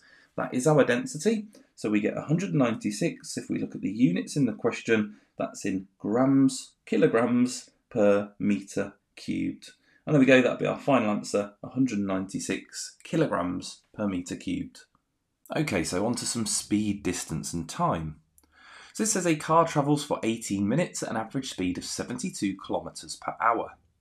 How far will the car travel in these 18 minutes? Now you obviously know your formula, hopefully, for speed, distance and time. However, when we are looking at speed, distance and time on a non-calculator exam, we're going to take a slightly different approach to using our formula. Speed is distance over time. Now when we have a speed that's given to us, we can put that speed into a table. Now that speed, we're going to need to write down the distance and we're going to need to write down the time. Now a speed of 72 kilometres per hour means that in 72 kilometres it will take us 1 hour. Now we are dealing with minutes in this question, so it is easier to write that as 60 minutes. So if we want to find out how to get to 18 minutes on the right hand side of the table, we're going to need to think about how to break this down. Now if we needed to go to a smaller number like 30, well that would be nice and easy, we could just divide by 2. However, there's not anything obvious that we can divide by to get down to 18. So ultimately we want to get to 18 minutes, but we need to think about, is there something in the middle that we could divide down to and then get to 18? So doing this in 2 steps. Now thinking about what we can divide by, there's lots of numbers that go into 60. You can divide by 6, 10, 12, 5, lots of numbers that go into 60. But we want to divide down to something which is going to turn into 18. Now thinking about what a number that we can divide down to that does turn into 18, well 6 would be quite a nice one. So could we go down to 6, and if it works, then we'll stick with it. To get down to 6, we would have to divide by 10. 60 divided by 10 is 6, and then we would times by 3. Whatever we do on the right, we just have to do exactly the same on the left. So we need to divide by 10 and then times by 3. 72 divided by 10 is going to give us a decimal, which isn't the nicest if we're not using a calculator, but it gets us down to 7.2. And that's not going to be awful to times by 3. I would probably do this to the side. I'd do 72 times 3 and then we'll put the decimal back in. So 3 times 2 is 6, 3 times 7 is 21, and then I need to put the decimal back in one place, so 21.6. So there we go, our distance would be 21.6. So how far will the car travel? Well, it will travel 21.6 kilometres, and I've got kilometres there from the question, as it was in kilometres per hour. So there we go, a much easier method than having to use the formula, because for this question here, to find distance, we would do speed multiplied by time. And you can take this approach, but it's not quite as nice. The speed is 72, but the time is in minutes. So that amount of minutes has to be written in hours. And to get it into hours, we have to write it as a fraction, 18 over 60, and it might simplify down to a nice fraction. If we divide the top and bottom by 6, we get 3 over 10, which isn't awful, but it means I have to do 72 times 3 over 10, which isn't the nicest. You could convert it to a decimal potentially and multiply it by a decimal. There are lots of ways that you could do this, and you might prefer that. However, actually looking at the method we've used, although I've drawn a table, which seems like more work, although we are just drawing the table to keep it organised, you could actually do this without the table. You could just write an equal sign between the two. But keeping it all organised in a table and just visually seeing how do we get down to 18 is a really nice method that you can apply to different topics. So there we go, there is a way of approaching this question of speed, distance, time without a calculator. Okay, so this next question is about probability from a table. Although you've probably noticed already there is no table in the question, But it says there are only red counters, blue counters and yellow counters in a bag, and the ratio of red to the number of blue is 3 to 17. Sian takes at random a counter from the bag, and the probability that the counter is yellow is 0.2. Work out the probability that Sian takes a red counter. Now, if we were to draw a table for this, and normally a probability table, you'll have the colours and the probabilities. So we have red, we have blue, and we have yellow. And it gives us one of those probabilities. It tells us that yellow is 0.2. It also tells us then that red to blue is in the ratio 3 to 17, and that's given to us just here. So in terms of what we've got at the moment, that's all the information that we've been given. But we know with probability from a table, they've got to add up to 1. So if I do 1, take away 0.2, that leaves us with 0.8. So these probabilities here have to add up to 0.8. Now it may or may not help you to do this sort of next numerical calculation, but remember these decimals here are just percentages, so that's 80% that's left, and this 0.2 is 20%. So we have 80% that needs to be shared in the ratio 3 to 17. And once you write it as a percentage, that's actually not too bad, because it's 80 that needs to be divided by 20, because there are 20 parts there in total. So if I want to share this out, we've got red to blue. It's currently in the ratio 3 to 17, which is 20 parts. So 80 divided by 20 is 4 parts, or 4 per part. So we just need to multiply these by 4. 3 times 4 is 12. 17 times 4, we want to take a little bit more time working out. 17 times 2 is 34, so it's 68. Or you could do 812 taken away from 80 as well. So 12 to 68 is our ratio of red to blue. Obviously in our table, it's not a percentage, it's written as a decimal. So let's write it as a decimal, so 0.12 for red and 0.68 for blue. The question did want to know, work out the probability that Sian takes a red counter. So red we have in our table, 0.12. We could write that as a decimal, as a percentage, or even as a fraction if you wanted to. I tend to just leave the answer in the form that I've got it written, so I'd just write it as 0.12. Better than converting it to a percentage and potentially making a mistake, just write down the number that's given to you in the question. So we're using decimals, we'll keep it as decimals, 0.12 is our answer. Okay, so for this question we have some functions. It says here the functions f and g are such that the function of f is 3x minus 1 and the function of g is x squared plus 4. And to start with, it wants us to find the inverse function of f. Now when finding the inverse function, I use a particular approach. I write the function as y equals, so y equals 3x minus 1, and to find the inverse function we just want to rearrange it so x is the subject. To do that I want to add 1 to both sides, and that would give me y plus 1 is equal to 3x. From there I've only got one more step, which is dividing by 3, so a nice rearranging formula question. We have y plus 1 divided by 3 is equal to x. Now typically inverse functions questions on your dotted line will say f minus 1 of x is equal to, and then dot dot dot dot dot, and you've just got to write the function in there. Now the function that we've worked out is just here. However, we swapped the function of x with that letter y. So in the final step, you just have to swap the y back with the letter x. So it'll just be x plus 1 instead of y plus 1 divided by 3. And there is our inverse function. Now part B of this question is trickier. It says given that fgx is equal to 2gfx, show that 15x squared minus 12x minus 1 is equal to 0. Now by saying show that and then giving us that equation there, all it wants us to do is find what fgx is, find what two lots of gfx is, and then just set them equal to each other. And in this one they've rearranged it so that there's 0 on the right hand side. So if we start by finding fgx, now fgx is when you substitute g into f. So subbing g into f, the way I do it is I put a bracket around the g function and around the x, and I just put it in place. So that'll be 3 lots of x squared plus 4 and then minus 1 at the end. And we need to expand and simplify that. So we may as well do that first. So we have 3x squared plus 12 and then minus 1. and that'll equal 3x squared plus 11. So there is my function f(g)(x).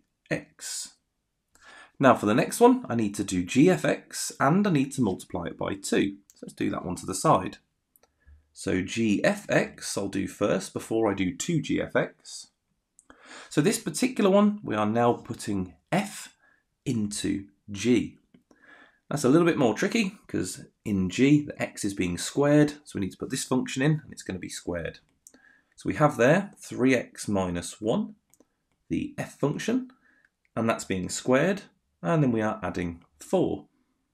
So I need to expand the double bracket. You can do that to the side.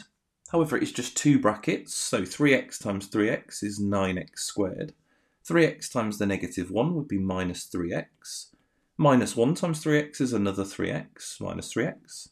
And then minus 1 times minus 1 is plus 1, and we have the plus 4 at the end. Now I've done that without writing it down, but of course to the side, just write down 3x minus 1. 3x minus 1, and just expand and simplify it. Now if I simplify what we've got there, we have 9x squared.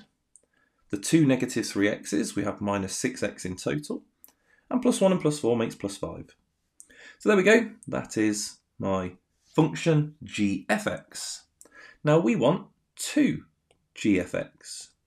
So 2g of x just means multiplying it by 2. So if we times what we have there by 2, let's just write times 2 here, we get 18x squared minus 12x plus 10.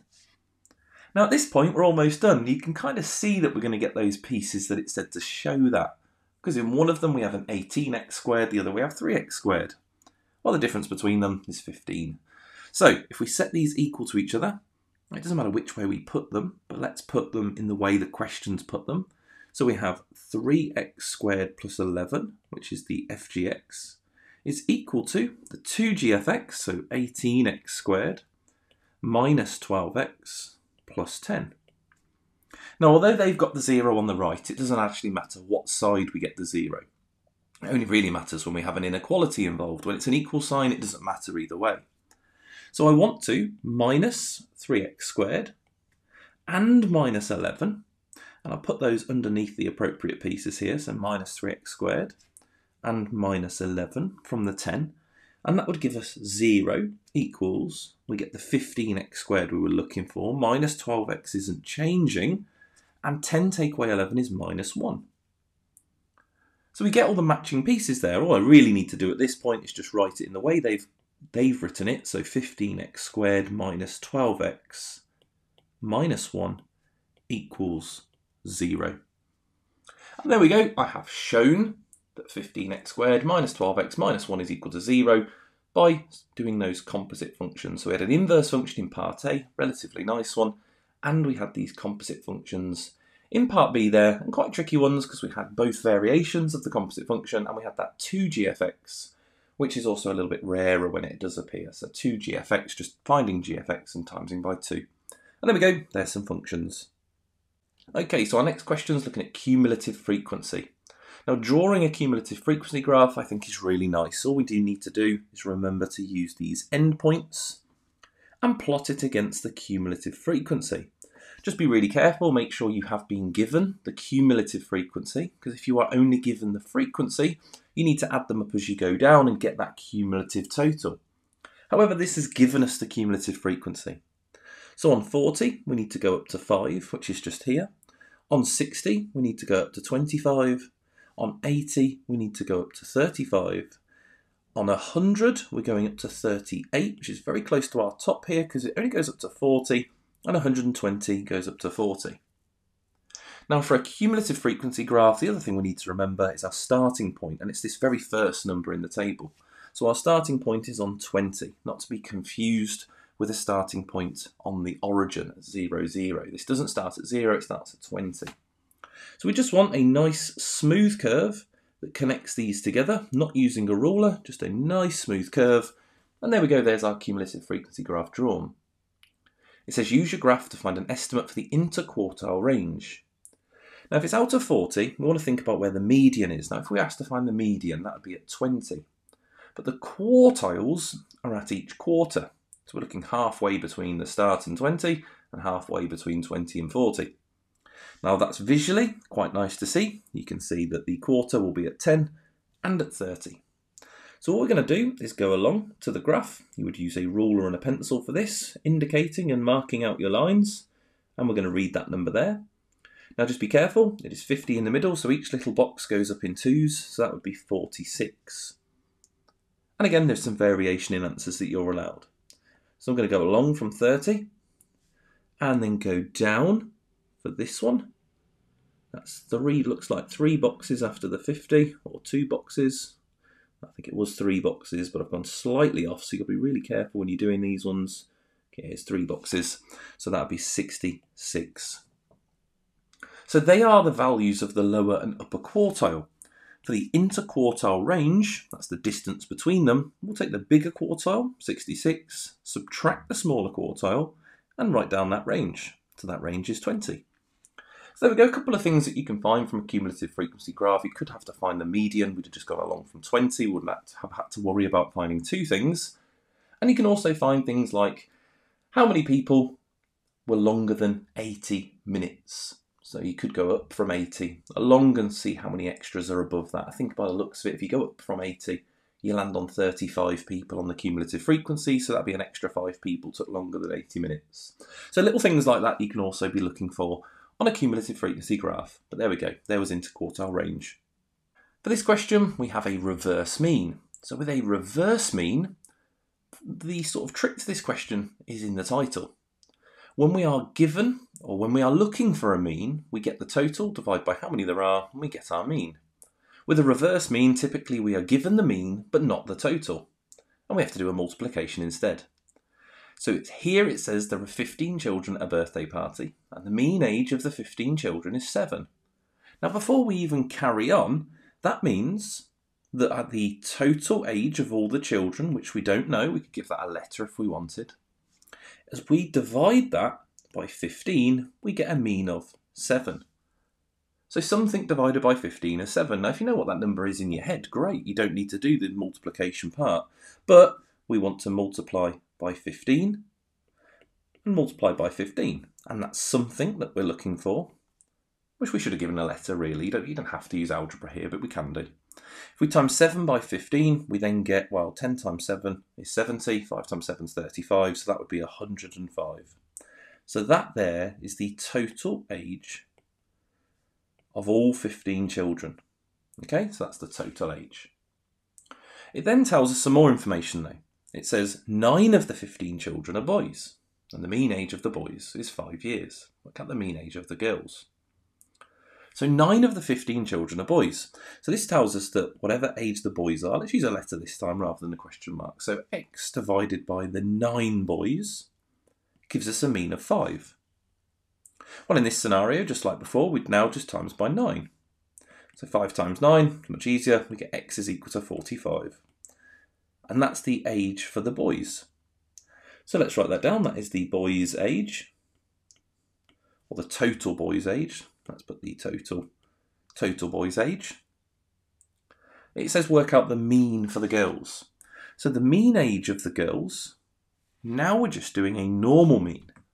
So when we want to know the mean, we need to know the total. We can find the total because we know that all of their ages were 105 and the mean age for the boys is 45.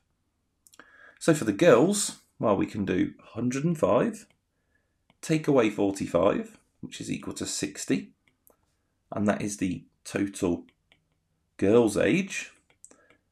And to find their mean, we just need to divide the total by how many girls there are. It doesn't explicitly tell us how many girls there are, but it says 9 of the 15 children are boys. So if 9 of them are boys, that must mean that there are 6 girls. So therefore we would do 60 divided by the 6 girls, and that gives us a mean of 10. So there we go, the mean age of the girls is 10. And there we go, that is a reverse mean. And on to our final question, looking at capture, recapture. There's a lot of words in this question, but the actual maths is quite short to do. There are lots of different methods for this question, but I'm going to show you one method thinking about proportion. says here, Sylvia wants to find an estimate for the number of birds in a reserve. On Monday, she catches 90 of the birds. She puts a ring on each of the birds and returns them to the reserve. On Tuesday, she catches 120 of the birds and she finds that 20 of the birds have rings on them. Work out an estimate for the total number of birds in the reserve. Now this is all just about writing down the proportion as a fraction for each of these captures. So on Monday, she catches 90 of the birds and puts a ring on them. Now that is 90 out of the total population, which is of course what we're looking for, and we don't know that answer. So that's 90 out of something. The second time she does the capture, and we have the rings on the birds, there are 20 birds that have the rings on them. So that's 20 out of, and she caught 120 birds. So that's 20 out of 120. Now when we're looking at this question, all we actually want to do is put an equal sign between them and assume that these are proportional. Now if they are proportional, we just need to think about how to create that fraction, 90 over something, as an equivalent fraction to 20 over 120. Now there are a few different things you can do. If you can spot without a calculator how to get from 20 to 90, brilliant. But you might be able to simplify this fraction on the right, and actually it does simplify. You can divide the top and bottom by 2.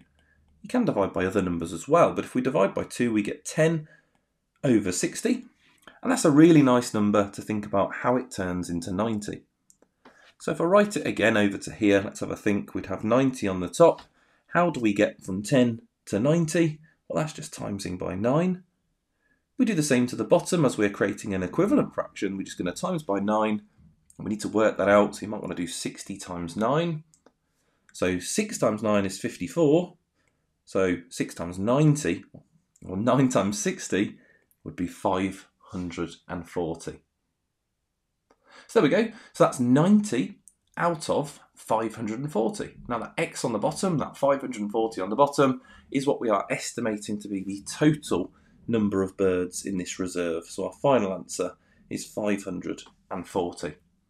We are making some assumptions in this question, and it does say in this part here, Sylvia assumes that none of the rings have fallen off between Monday and Tuesday. And that's one of the assumptions we make in this question. There are more assumptions that we make than that, but we assume that the rings haven't fallen off. We assume that none of the birds have died. We assume no additional birds were added into this reserve. So they're all things that we assume because all of those things could affect our answer. But it says here in part B, if Sylvia's assumption is wrong, explain what effect this would have on your answer to part A. Well, if she is wrong, and we might want to write that, if she is wrong, okay, if she is wrong, and we're specifically referring to the answer here, as it says, what effect would it have on your answer? We would say the answer could be higher or lower. And that's absolutely fine for us to just say the answer could be higher or lower. The important part there is for us to say it could be either. If the rings have fallen off, for example, that would be different to if more birds had been added to the reserve, or if some of the birds had flown away or mysteriously died in this particular scenario. That could all affect our answer in different ways. We don't know which one it is, but in this case here, where none of the rings have fallen off, well, if they have fallen off or if they haven't, we could have some different answers.